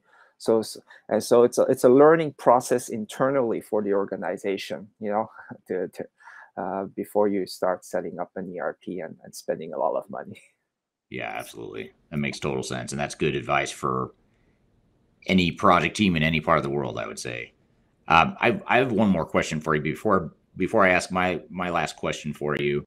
I wanted to cover this one question. It is actually better stated than the way I framed it. It's a little bit more specific than a similar question I asked you earlier. And this is from LinkedIn. And the question is, do developing countries prefer an on-premise or cloud-based ERP? And maybe not just developing, but just in Asia Pacific in general, do you see a difference in cloud adoption versus on-premise adoption? I know in general across the world, things are migrating more towards cloud, but we're not 100% of the way there yet in terms of full-on cloud adoption across all enterprises. in all technology. So what are your thoughts on this cloud versus on-premise as it relates to your region? I would say the biggest factor why organizations would decide to either go on premise or on cloud is how good is their internet connection. Right. I mean, if we're talking about developing countries, you need to have a stable internet connection. Your internet providers need to be reliable. So that's a key thing. And talking about our project in Papua New Guinea, internet connection is a big thing. It's a big deal. So that's why they decide to go on to use an on-premise solution. Me personally, I don't have any bias or any preferences between on cloud or on-premise solutions. I think it's just about do you have the infrastructure, IT infrastructure in your environment, in your region to support an on-cloud system. Yeah, and then along the same lines, I haven't seen this as often in Asia Pacific as I have in other parts of the world, like in Africa, for example. But one thing to be aware of too, in addition to internet connectivity, is also just power reliability. One thing that we see, like I said, in Africa, you get planned outages where they're trying to load balance the grid, basically the electrical grid. Yeah. And they'll take down power for hours at a time. And I guess that's a problem whether you're on premise or cloud. That creates a disruption to everyone's lives and businesses in general. But that certainly could affect cloud adoption as well, I would think. If you don't have internet or power or reliable internet or power, that could be a challenge as well. Yeah, well, then you have to get into the electricity business and set up your own generator. Right. And that's what happens in countries like Bangladesh. The company where I was working, they were setting up, because they had so many outages throughout the day. The founder decided to build a mini plant, electricity plant beside his factory in order to just supply electricity for his operations. It's not a bad idea, depending on where you are, for sure. I'm sure he made the cost benefit analysis and it made sense for him. Yeah, I could imagine, because that's got to be disruptive. If you lose power for a couple hours, that could be extremely disruptive. So my last question for you then is what advice would you have for someone that's about to get started on their digital transformation? What's sort of the general advice you'd give for someone or a team that's about to get started? We talked earlier about building that common knowledge, setting up the basics, the management best practices. That's, in my opinion, that's the first thing you have to do. This digital transformation is making sure that you're actually doing the right things, the basics, right. And I would preach for company executives, team leaders, managers, and so forth, to inspire and to encourage their employees, their functional teams, their managers to get training, right? Certification on key parts of the processes of how to properly run the key processes for, let's say, for an ERP, for example. So I come from a bit of a manufacturing background and a supply chain background, and I'm a big believer of, let's say, certification, like supply chain certification. I did the APAC certification. I don't know if anyone knows about it, but it's the Association of Operations Management back in the US, and they have really good training material to certify you in supply chain management, in lean manufacturing, in inventory control, and so forth. And I would preach for companies to learn, to have employees, to get that kind of certification, to get that kind of knowledge, because that's going to allow the company to blossom properly for the long term, And when it comes down to implementing digital transformation and bringing in digital transformation consultants and ERP consultants, system integrators, and so forth, they will have the same level playing field with as the consultants, and then they can work off each other. The worst thing that can happen, well, not the worst thing, but what you want to avoid is having consultants, oh, this is what you have to do, because that's what the system requires you to do it some way. But you need to have that other piece where, there's there's also another side to the coin to that. There's we do it in this way, but we're also following the best practice way. And once you follow the best practice way, that the solution will be able to adjust to it, no problem. Right. So it's building that internal competency within the organization before you dive into your digital transformation initiative. Yeah, that's great advice, because I think a lot of times organizations get stuck with the need or the perceived need to bring in outside experts, which you do need some of that, but you don't want to become so dependent on the outside experts that you're not self-sufficient and you can't get rid of them. I mean, the whole point of you and I being consultants to organizations is we're good at coming in and doing what we're good at, but you don't want us around for a long time. As much as we might like each other, you like working with someone, you want it to be a very targeted role, and you can't do that if you're not building that competency in-house. It's a lot harder to execute on that. That's right. Yeah. Well, great. Well, I want to thank you for being here today. I would say I would love to say goodbye to the audience or say some closing words in Mandarin, but the only phrase I can recall from my time in Asia in Mandarin is "谢谢." Is that how you say thank you? Is it "谢谢"? Yeah, that's right. You got it right. How do you pronounce? I want to hear you say it though, just because I feel like you'll say it better than I did. Well, you say 谢谢大家, so thank you everyone. Okay. Yeah. Well, good. Yeah. Well, yeah. Thank you for being here today. How can the audience get a hold of you if they're in Asia Pacific and they want to talk to you about their digital transformations or their transformation needs? What are some of the ways they can get a hold of you? Yeah, so you can get hold of me. The best way would be by email. So my email is dean, DEAN.sam, SAM at thirdstage-consulting.com. So dean.sam, thirdstage-consulting.com. If please do share about your ERP plans, and I'll be happy to try to help you out in any way possible, and see any opportunities. And so I'm based out of Hong Kong. I have a colleague called Wayne based out of Brisbane in Australia, and together we work and cater to the Asia Pacific region. So looking forward to hearing from all of you.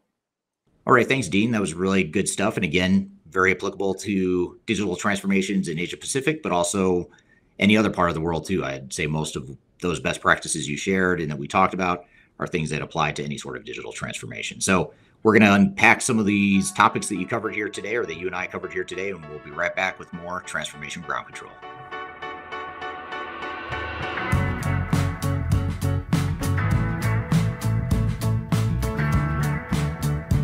If you are aiming for transformation success, turn to Third Stage Consulting Group. Third Stage's independent and technology agnostic consulting team helps clients define their digital strategies, define their roadmaps, and manage their transformations. With offices in the US, Europe, and Australia, our team helps the world's most forward-thinking organizations through their transformation pitfalls and risks. If you are embarking on a digital transformation or business change initiative, contact Third Stage Consulting to see how we can help you reach the third stage of transformation success. Learn more about us and download independent reports, videos, and other best practices at thirdstageconsulting.com.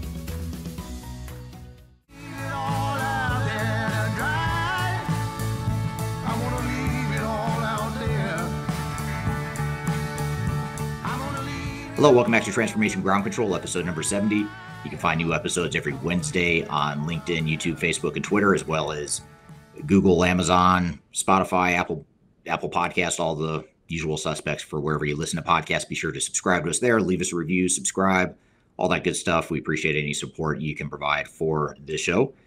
So we just had Dean from Asia Pacific on the show. We talked about digital transformation within Asia Pacific. What were some of your thoughts or observations and takeaways from that conversation, Kyler?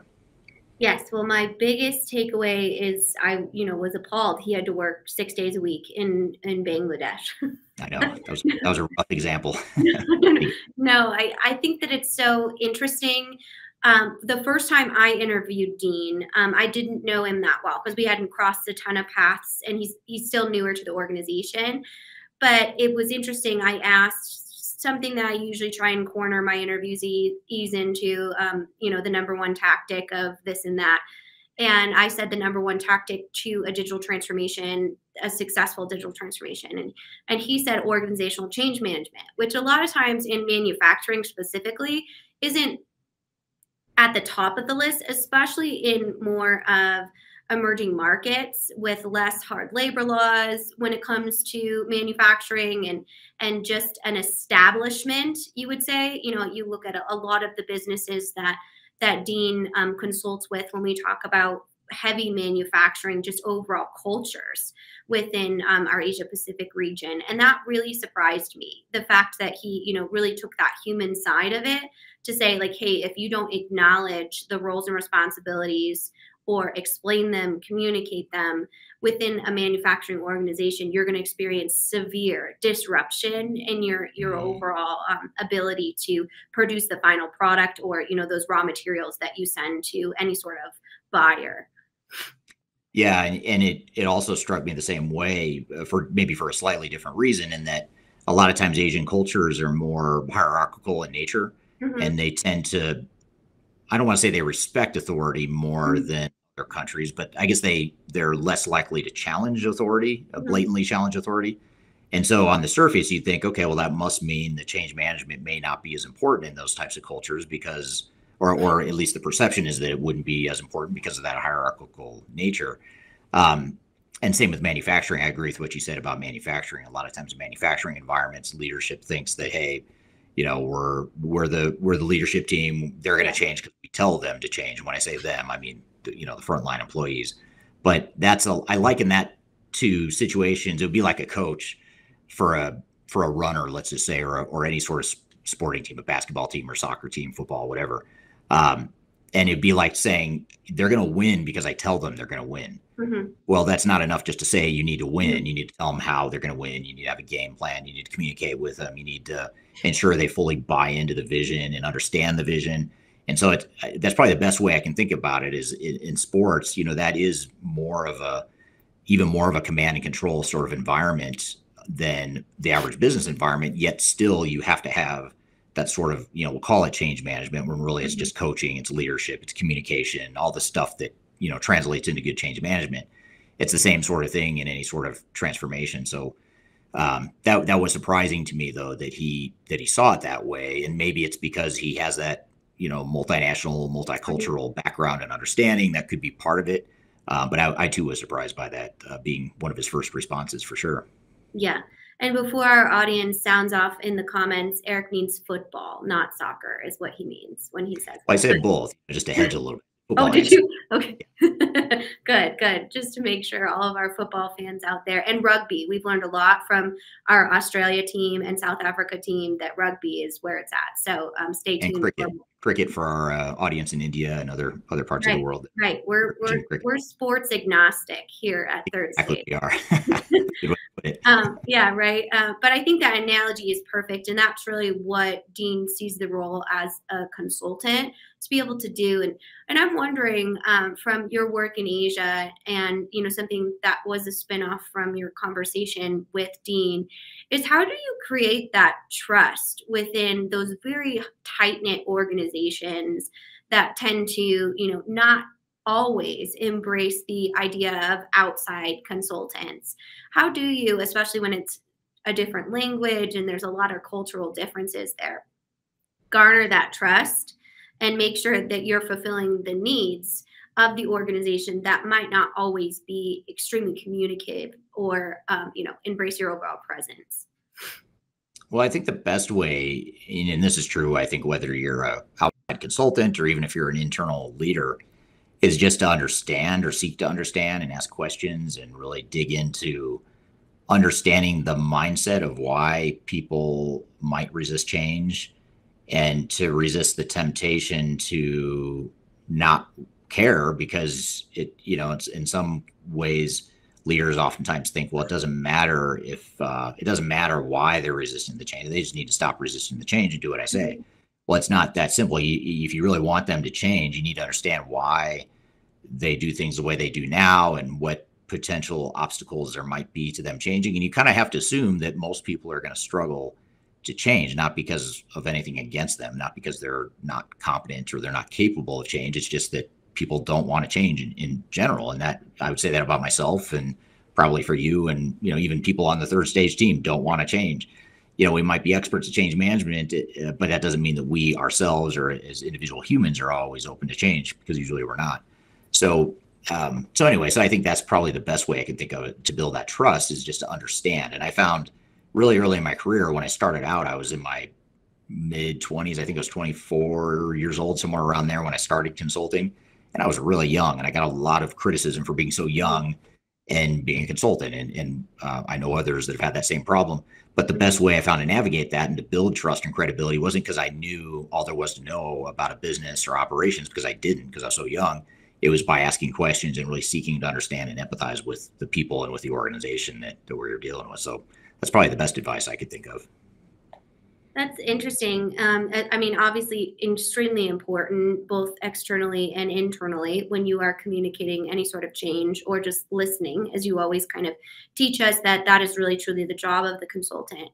I do have one other question when we wrap up kind of our unpacking of Dean's interview. It's almost like a little bit of a devil's advocate type of thing. So he mentioned the importance of organizational change, but sometimes in manufacturing, I think it's almost the software a lot of times that you choose as opposed to the organizational change element. And obviously there's a hybrid between the two. But how difficult is it as a manufacturing organization that we know is heavy within the culture of Asia Pacific to choose a software that truly meets your needs as an organization? Sounds like a really tall order. Yeah, it's a tall order for any organization in any part of the world, but certainly manufacturing organizations have pretty complex operations in general, especially those that are engineer to order or make to order sorts of engineering environments. Or if you're a manufacturer that produces any sort of chemical or food and beverage or things that require a recipe, of process manufacturing requirements. Those are examples of areas that are very complex. So you really do want to find the software that fits your needs, because if it doesn't meet your core fundamental business needs, it's not going to, you're not going to be able to work your way around that effectively in terms of making the software do something it wasn't built to do. You're going to end up customizing, or you're going to end up doing some sort of third-party bolt-on, neither of which is the end of the world, but it's certainly not ideal by any means.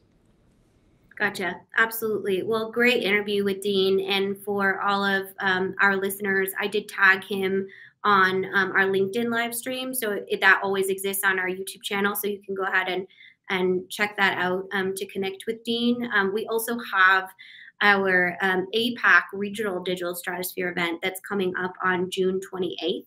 The registration is open and the event is completely free. So if you do have any interest in learning some more about specific software selection, executive alignment, overall system integrator, vendor management, those types of things, Dean, Eric, and Wayne are all going to present on that. So definitely head over to our website, our events page. You can register right there and save your spot for that exciting event later in June.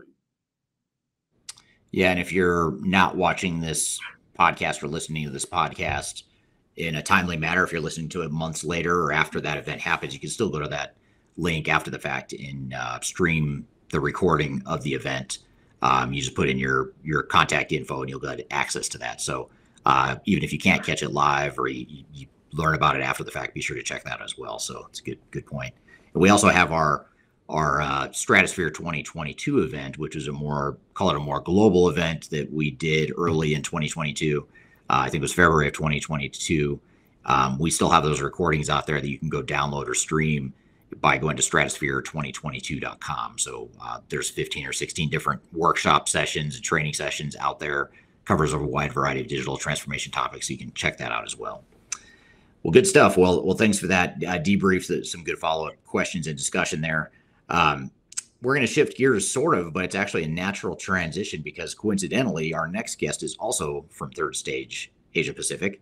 Although he's not going to be talking about anything specific to Asia Pacific, he's going to be talking about business process mining. So we're going to come back with Wayne Holtham after the break. He's going to give us an overview of business process mining, which, by the way, was a presentation he gave at the Stratosphere 2022 event earlier this year, which, again, you can go watch all of the sessions at stratosphere2022.com. But we're going to play you the clip of this particular session after the break, and we're going to unpack it as well. So we'll take a quick break. We'll be right back with more Transformation Ground Control.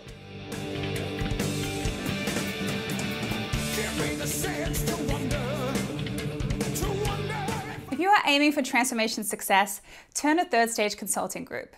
Third Stage's independent and technology agnostic consulting team helps clients define their digital strategies, define their roadmaps, and manage their transformations. With offices in the US, Europe, and Australia, our team helps the world's most forward-thinking organizations through their transformation pitfalls and risks. If you are embarking on a digital transformation or business change initiative, contact Third Stage Consulting to see how we can help you reach the third stage of transformation success. Learn more about us and download independent reports, videos, and other best practices at thirdstage-consulting.com.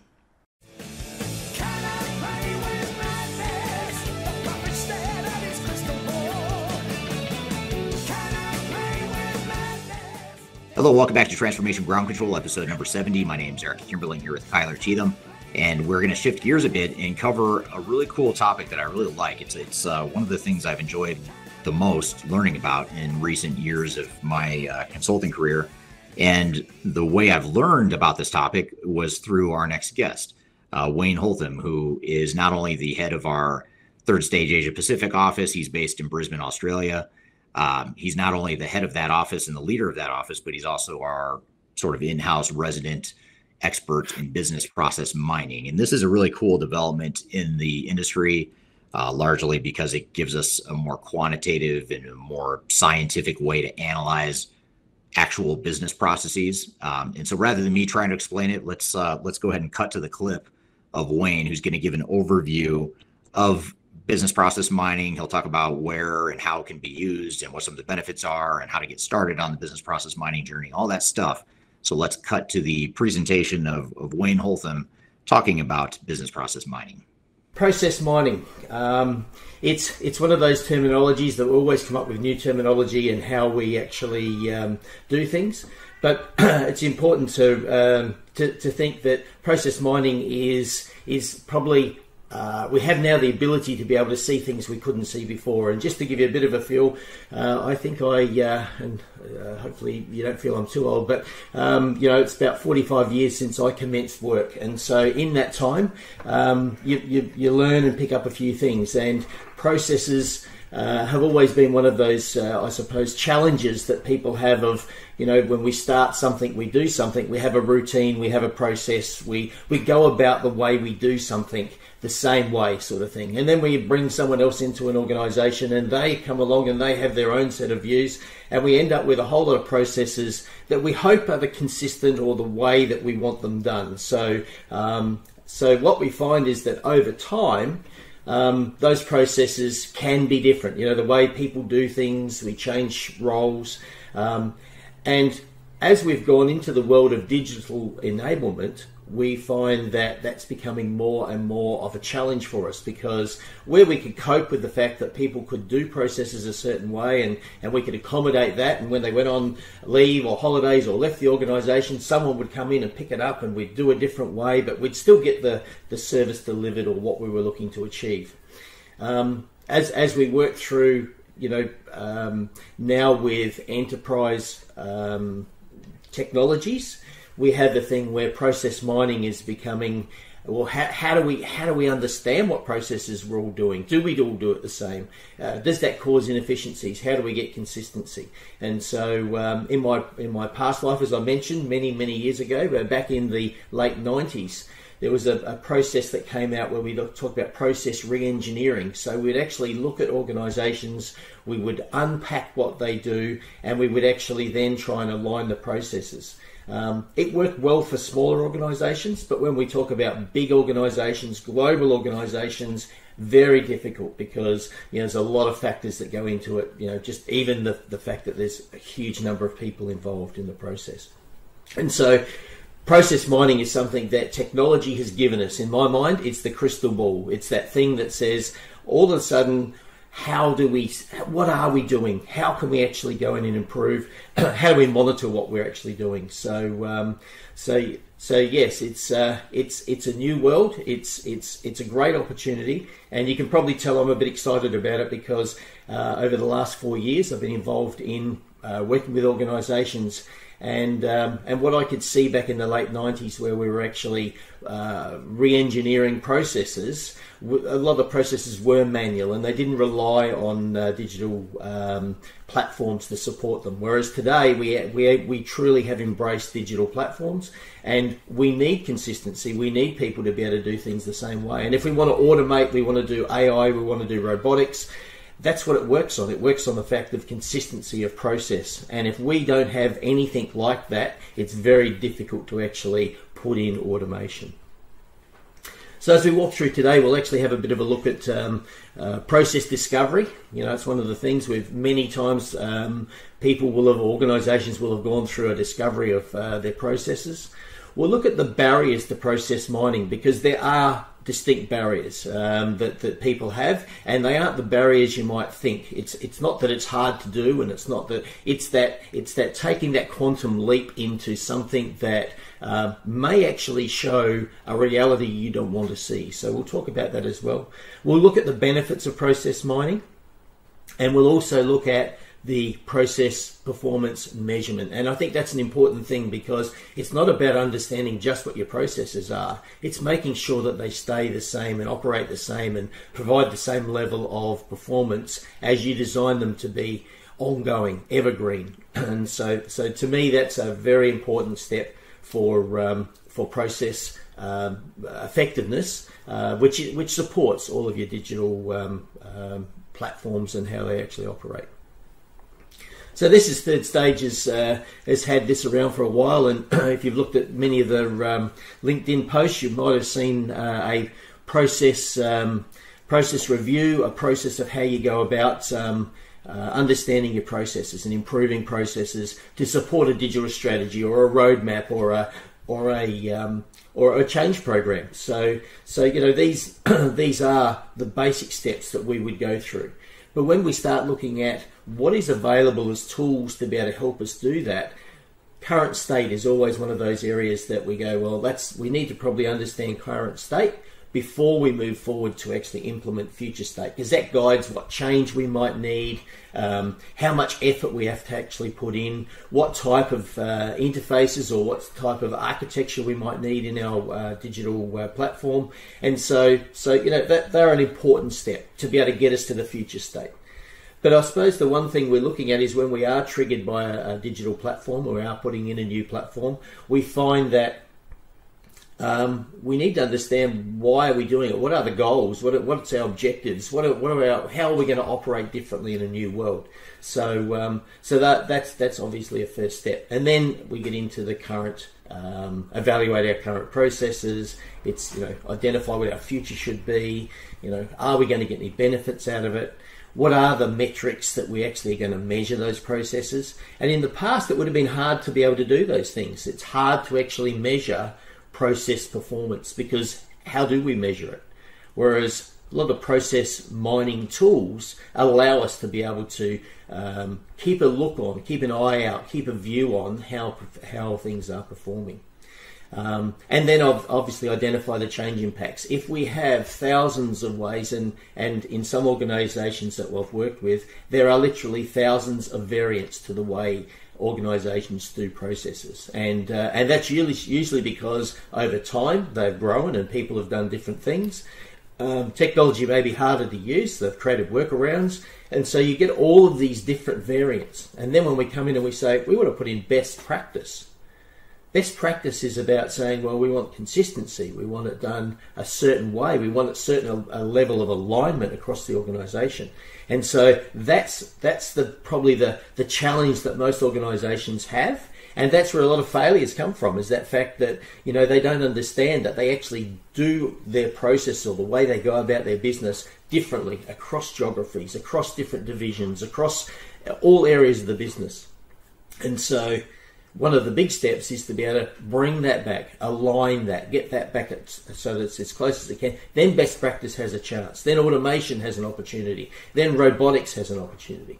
And so when we start looking at where process mining comes in, we start looking at, here's where process mining can actually help us. You know, evaluating our current processes. For me, I call that what is, because it's what is actually happening, and I'll go into what I mean by that. But that term what is something that really is special to me, in the sense that, you know, I've sat in lots of sessions where we do current state, and you'll talk to a group of people and then you bring in a different group of people and they'll have a different version of how they do things. So what is really current state? What do we really do? Whereas when we look at the process mining tools that we have today, we get the ability to be able to see what is. And that's your base, that's your ability to be able to work on that. And then we can start to say, well, what should those new processes look like? How can we actually clean out some of those things that are causing us disruption, variance, need to change? And it may be that our master data is not right. It may be that we have to have a workaround for certain things. How do we get that so that that's not an issue for us? And that's where those benefits start coming. So how do we get streamlined processes? They are the sorts of things that we're looking to achieve. And then obviously it's about process ownership and metrics. So how do we keep them like that? You know, if they aren't working for us, how do we get it so that we actually are going to focus on those and improve those? And so these are all of the things where the process mining tools allow us to be able to get that insight, to be able to work on it. But I suppose let's go back to the first step of define the business goals. How do we want to operate? That sets the scene for many of the steps that follow after.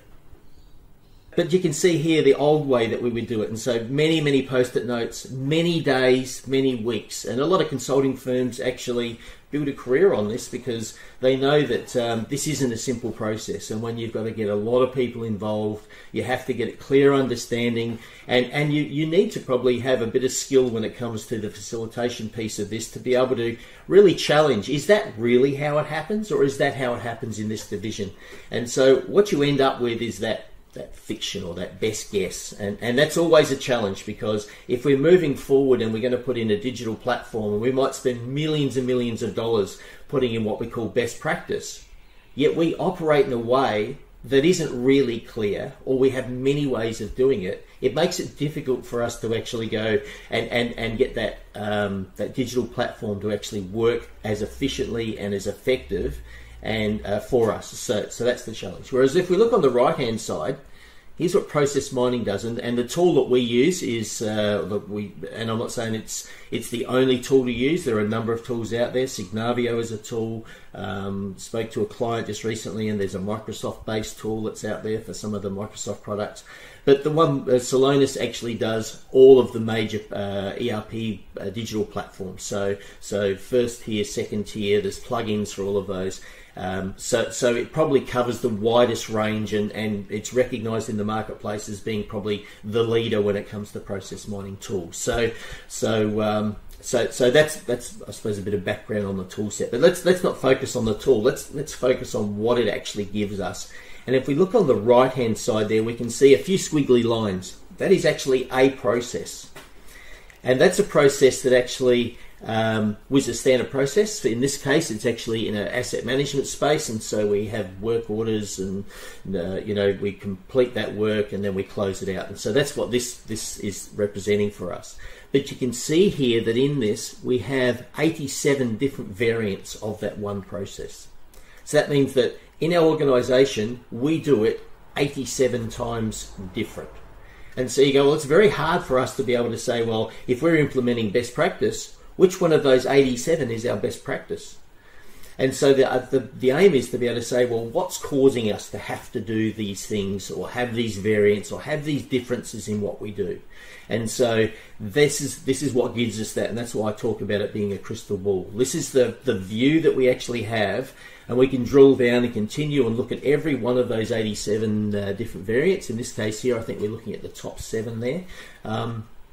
And that gives us a view of what we can actually change, where our differences are, why they're actually happening. And the lower screen actually starts to give us a view of drilling down. So we could actually pick at any one of those points and find out how often it happens, when it happens, what's the circumstance it happens under. And so all of a sudden you actually have really good fact, really clear detail. And for some people, that's quite challenging, because in the past, they built a career on hiding behind their process, and they were the only one who could do that. And when they went on leave or they went out of the system, all of a sudden the business felt it. And so for them, they really were needed. It's that thing of, you can't lose me out of the organisation because you wouldn't survive as such. And so, there are some of those things that cause the challenges we have when we're implementing new digital platforms, is the fact that we have humans, and humans like to do things their own way. But if we want to embrace technology, we want to improve, we want to actually get automation, rely on artificial intelligence, do all of those sorts of things, we need to be able to start to understand, what are those differences? Why do we have them? Are they of any value? Do we need them? And what is probably the most simplest way to be able to do things? And when we have organisations that have been around for a long time, you can imagine how much legacy, how much background. And it's interesting when you go into organisations, sometimes you find a process and you say, why do you do that process? Well, I don't know, I was taught to do it when I came in, and that was 20 years ago, and we still do it. But we've got another process that we were told we had to do, so we do that one and that one, and so we end up with this lot of duplication. And these are things that we want to remove out of our organisations. We want to be able to get what's the smoothest, simplest, frictionless way of doing a process. And so it's important for us to be able to identify what is happening, and that's why I talk about what is. It's the factual, it's the detailed. We're here with Wayne Holtham talking about business process mining. We have a lot more to cover, but we're going to take a quick break first. When we come back, we'll continue the conversation. You're listening to Transformation Ground Control.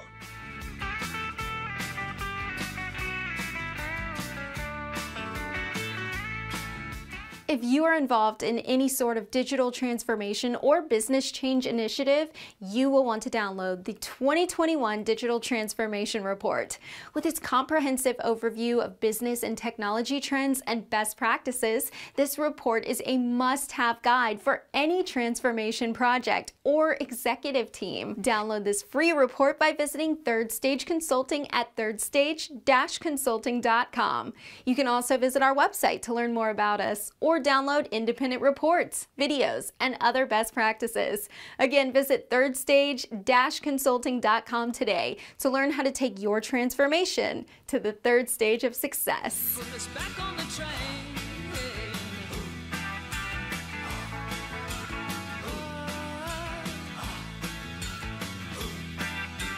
Hello and welcome back to Transformation Ground Control, episode number 70. We're here with Wayne Holtham talking about business process mining.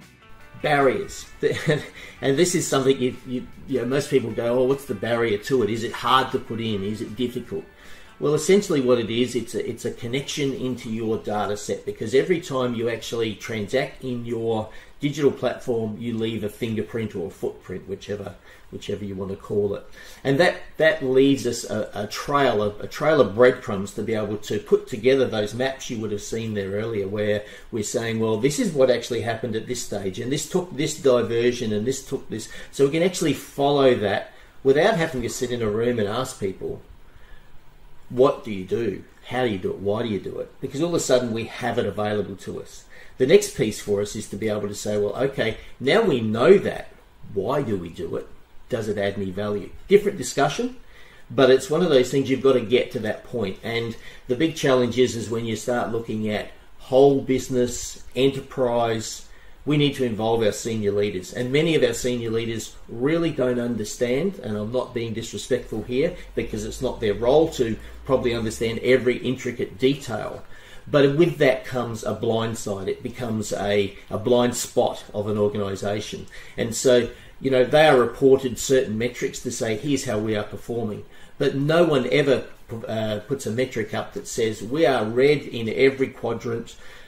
We perform really, really badly. It's only until really it gets to that point where there's no other choice. You can't choose any other colour but red, that you do it. And so getting senior leaders to actually see the value of consistent process, defining processes, you know, leveraging an efficiency program instead of managing inefficiency. It's a challenge, and so when you're working with organisations, you know, there's often this hesitation to actually adopt what I call the new world of digital process mapping, because people go, well, you know, I'm not sure what it's going to show me, and I'm not sure I trust what it says. But when you actually get in and you actually start looking at it, we worked with a client just recently where, you know, they wanted a design, a process design, and what they got is they got a learning of how many different ways they do things. They actually learnt that there were so many different ways and workarounds, they actually never used their ERP to its potential. I think it's about 2 or 3% of people actually use the ERP. They reported into it. They didn't actually transact in it. And so these are all learnings to say, well, if I'm going to spend millions of dollars putting in a new ERP platform or a new technology platform, I want people to actually use it, not have it there and just, you know, how can we trust the information that's in it? So senior leaders, you know, it's a key thing for them to be able to embrace the ability to say, well, let's look at what we do. Let's not think that we are perfect. Let's understand, let's discover, let's look at what is possible. An effective process involvement is only effective when it's improved end to end. Many times we'll have organisations, I've worked with different divisions of organisations, and they come in and they go, you know, I want you to look at our processes, and we want to map them, and we want to fix them. And you go, well, you have a input area, or you have an area where another division feeds you information, service, whatever, and you have an output. So your piece you could improve, but how do you know that if you're actually getting information or getting materials or you're part of a process that is an end-to-end process, you just improving your piece doesn't actually add value to the whole organisation. And so you need to take a step back and not have that silo view of processes. It's one of those things that organisations, we've divisionalised organisations over time, but we do need to take that step up and say, well, many of the divisions need one to support the other to deliver the other, and that's where this end-to-end concept, or it's not even a concept, it's actually a reality, has come in.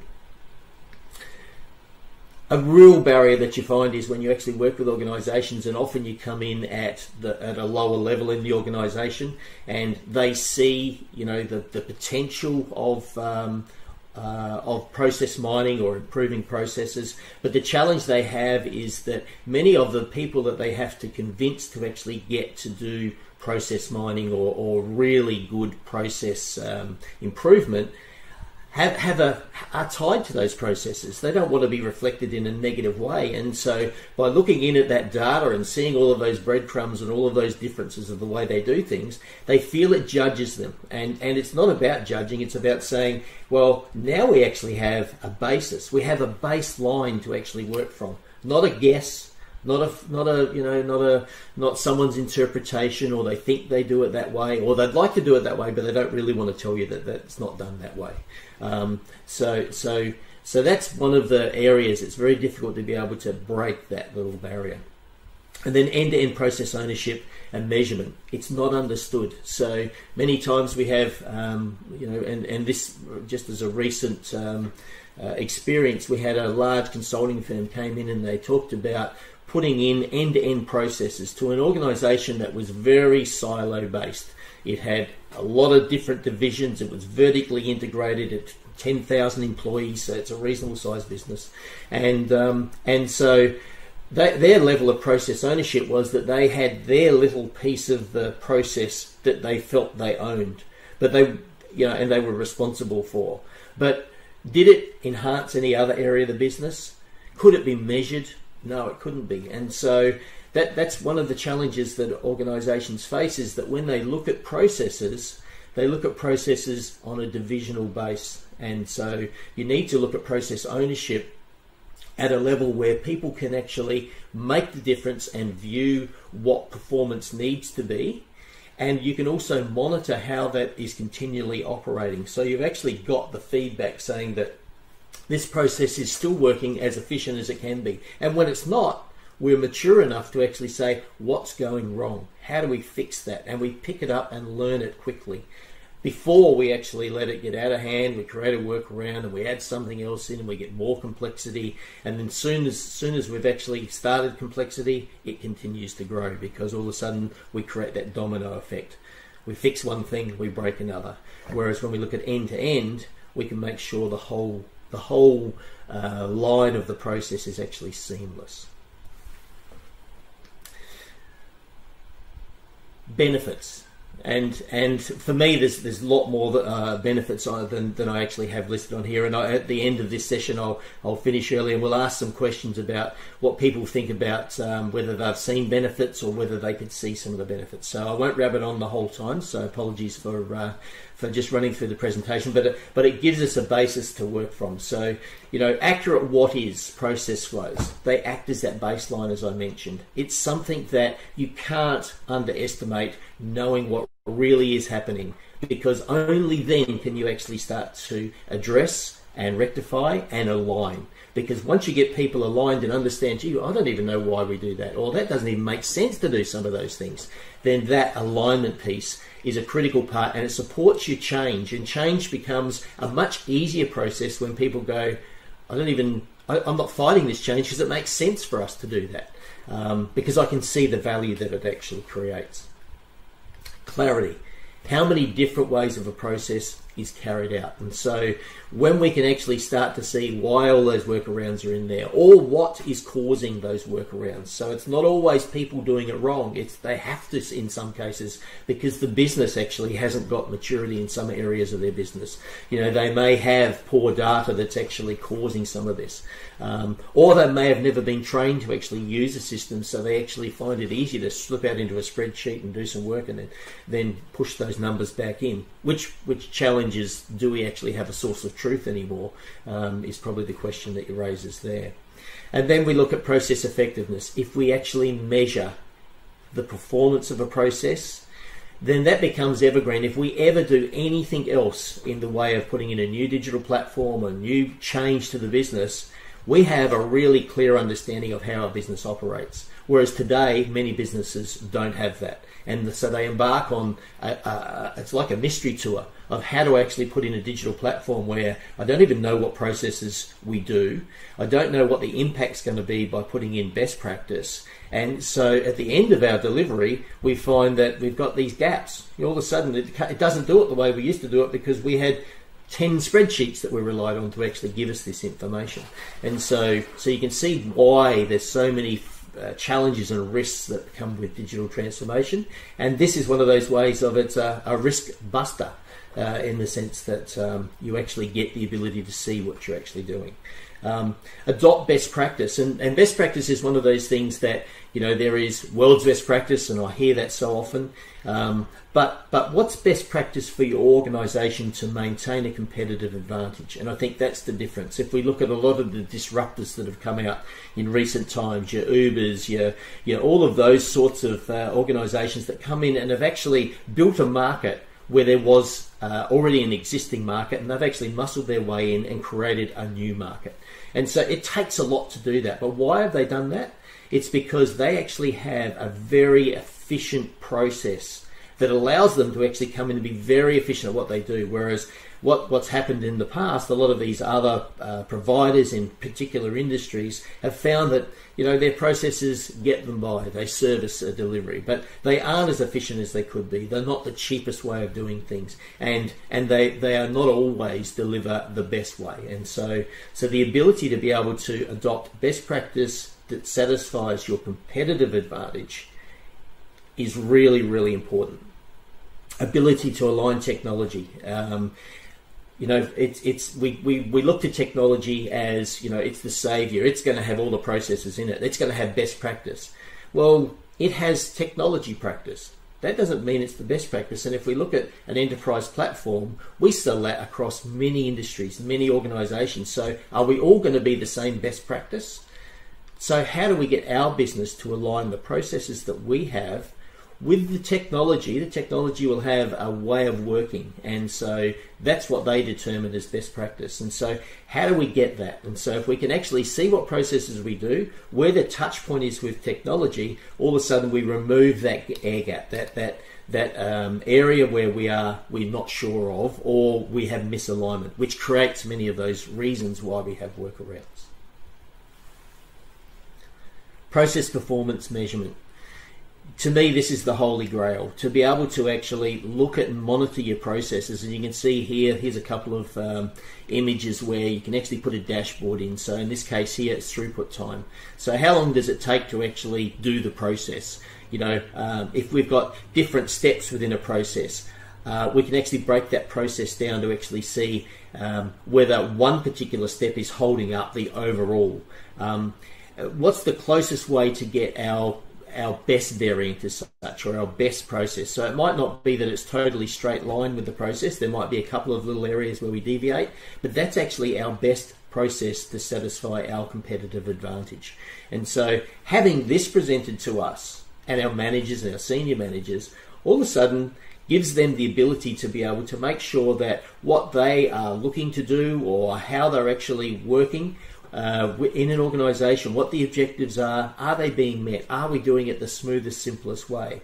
And focusing on those particular areas of the business that aren't, so that you can actually quickly work on those, then let everything get out of control, or create a fix here which forces a fix over here, and we have those sort of problems. And so digital transformations are often larger than required, because often we don't understand what we're actually venturing into. And so we find that we get halfway along the journey and we didn't estimate or didn't assume that that would be a problem for us. And so then we've got to go off and fix that. And so that's where we get this time blowout and this cost blowout. And having that clear understanding of the what is reduces your transformation requirement. So for every improvement or upgrade that you might do in the future, as I mentioned, it allows you to be able to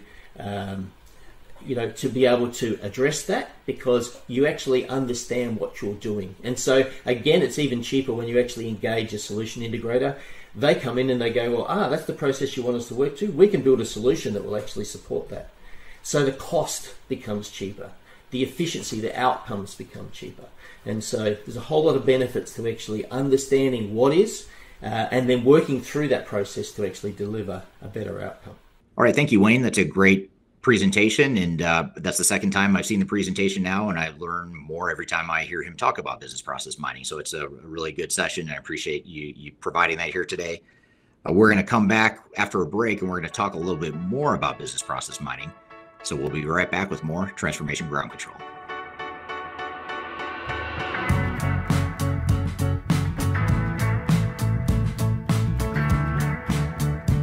If you are aiming for transformation success, turn to Third Stage Consulting Group. Third Stage's independent and technology agnostic consulting team helps clients define their digital strategies, define their roadmaps, and manage their transformations. With offices in the US, Europe, and Australia, our team helps the world's most forward-thinking organizations through their transformation pitfalls and risks. If you are embarking on a digital transformation or business change initiative, contact Third Stage Consulting to see how we can help you reach the third stage of transformation success. Learn more about us and download independent reports, videos, and other best practices at thirdstageconsulting.com.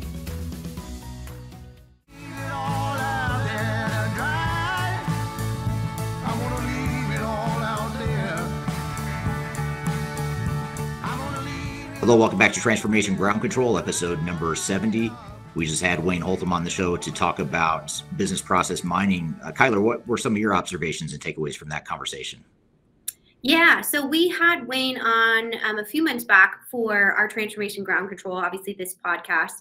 And that was kind of an overview of business process mining, like what it can do for your operations, strategic tactics. But this was actually an example of business process mining. So if you're listening to this on an audio platform, though, you can still hear everything he says. If you want to see the visuals, you can head over to our YouTube page as well. If you're listening. So just a note on that to look at that presentation. So I have questions on business process mining real quick, just to clarify. I know, right? So say you're an organization that's like business process mining, great idea, definitely something I want to get into, and utilizing those events, those logs, those types of data points. What if you don't have those exact data points? Is there anything that you can use to analyze from your existing data without actually turning on the system? Like, is there any pre-work you can do, or it's kind of set the stage for, okay, now I'm going to get the actual process mining software, but right now I want to have some sort of analysis of my overall business processes? So you're asking if you can use the business process mining software if you don't have technology, or if you haven't automated a process, or? So so if you don't have the exact data points that the business process mining software, like Wayne kind of went over, so you don't have those right now, you're turning it on. Is there anything that you can do today before you purchase that software or subscribe to it to really analyze your business processes from that granular level, as almost like pre-work to understand the impacts of business process mining? Well, I don't know that there's pre-work other than making sure that your data is clean and that you're capturing transaction logs and things like that. I don't know if you could necessarily go back and fix stuff, retroactively if it wasn't already in place. But generally, the way business process mining software works, from what I understand, is it'll go in and log according to the software and the way the software tracks or doesn't track certain milestones and processes throughout.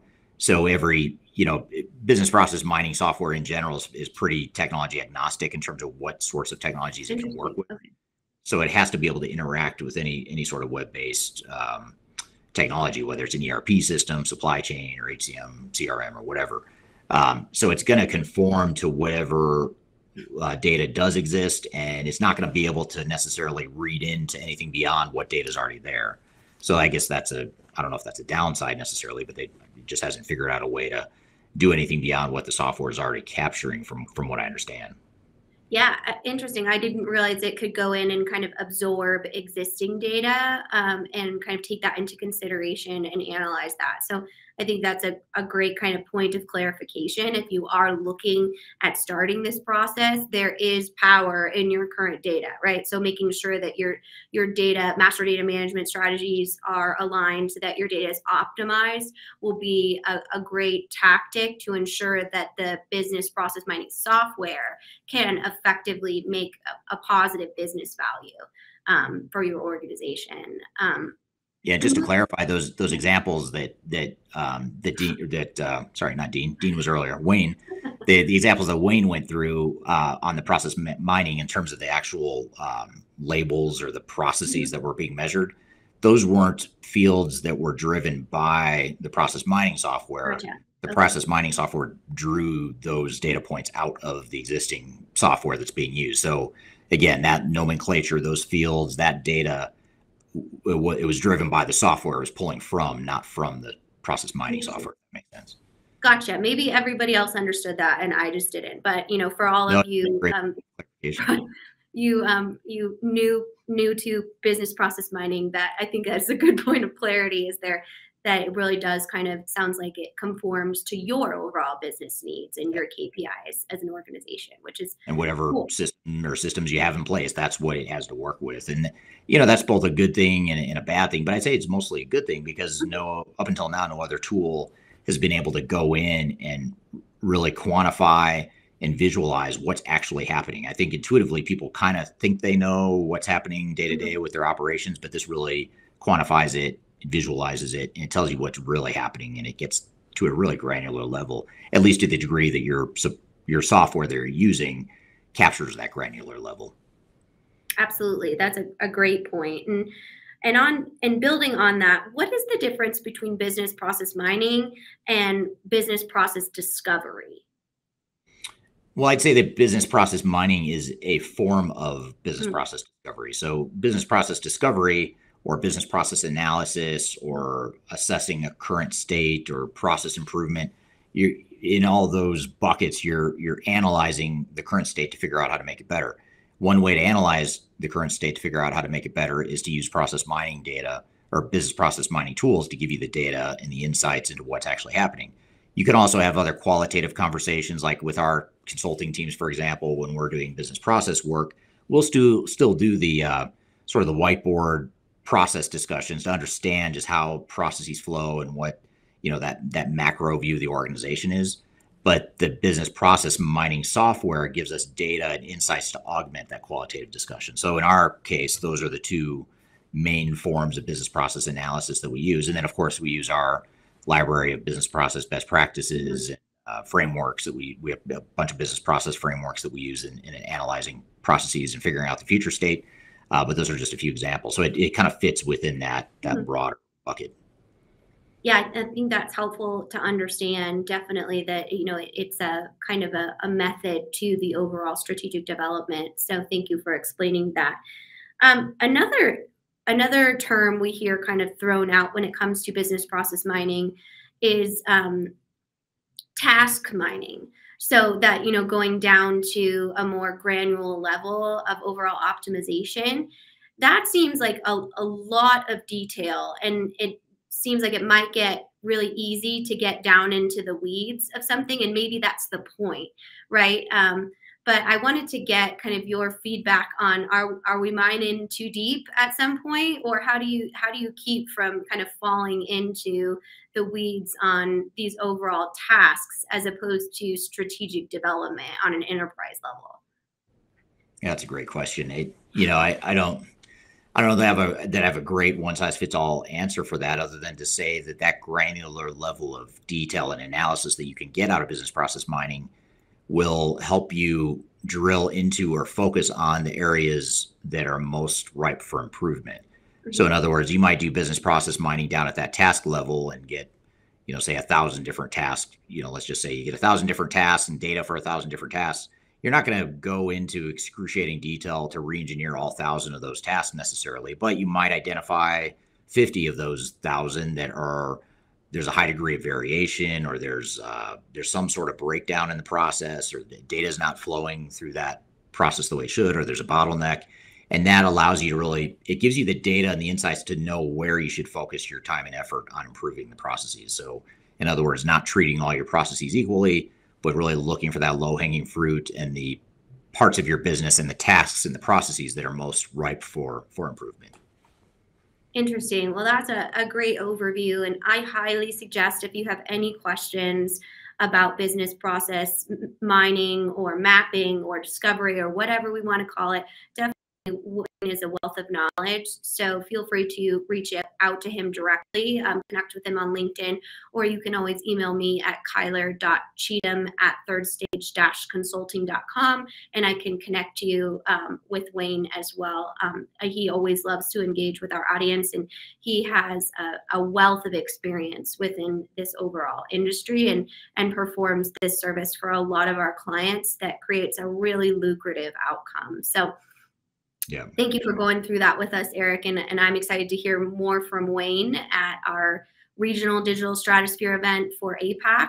Again, you can go to our website and register for that. Or if you are listening past our June 28th date, you can always see the recordings as well if you do go through the registration process. Great. Yep. Be sure to check that out. That'll be a good event. And it's part of our ongoing live event series and our stratosphere series as well. So be sure to check that out. Well, good. Well, I want to thank Wayne and Dean and you, Kyler, for helping us put on a great show again this week. Next week, we are going to have an exciting episode. We're going to actually do our top 10 interviews for 2022 so far. So that'll be me kind of counting down some of the best interview clips and give you my rendition or my ranking of the top 10 interviews that we've done so far. And we've done dozens of interviews so far this year, and we're going to pick the best ones and the highlights from those best ones and showcase them all in our episode next week. So be sure to check that out. And again, you can find new episodes of this show every Wednesday morning, U.S. time, on YouTube, LinkedIn, Facebook, Twitter, as well as all the audio podcast platforms. So be sure to check us out, subscribe, leave us a review, share feedback, any suggestions for topics, all that stuff. We're really open to making the show about you and the topics that are going to best benefit you. So thanks everyone for making the show such a great one. And thanks to the audience for listening in and providing great feedback. Have a great week, and we'll look forward to seeing you next week on Transformation Ground Control.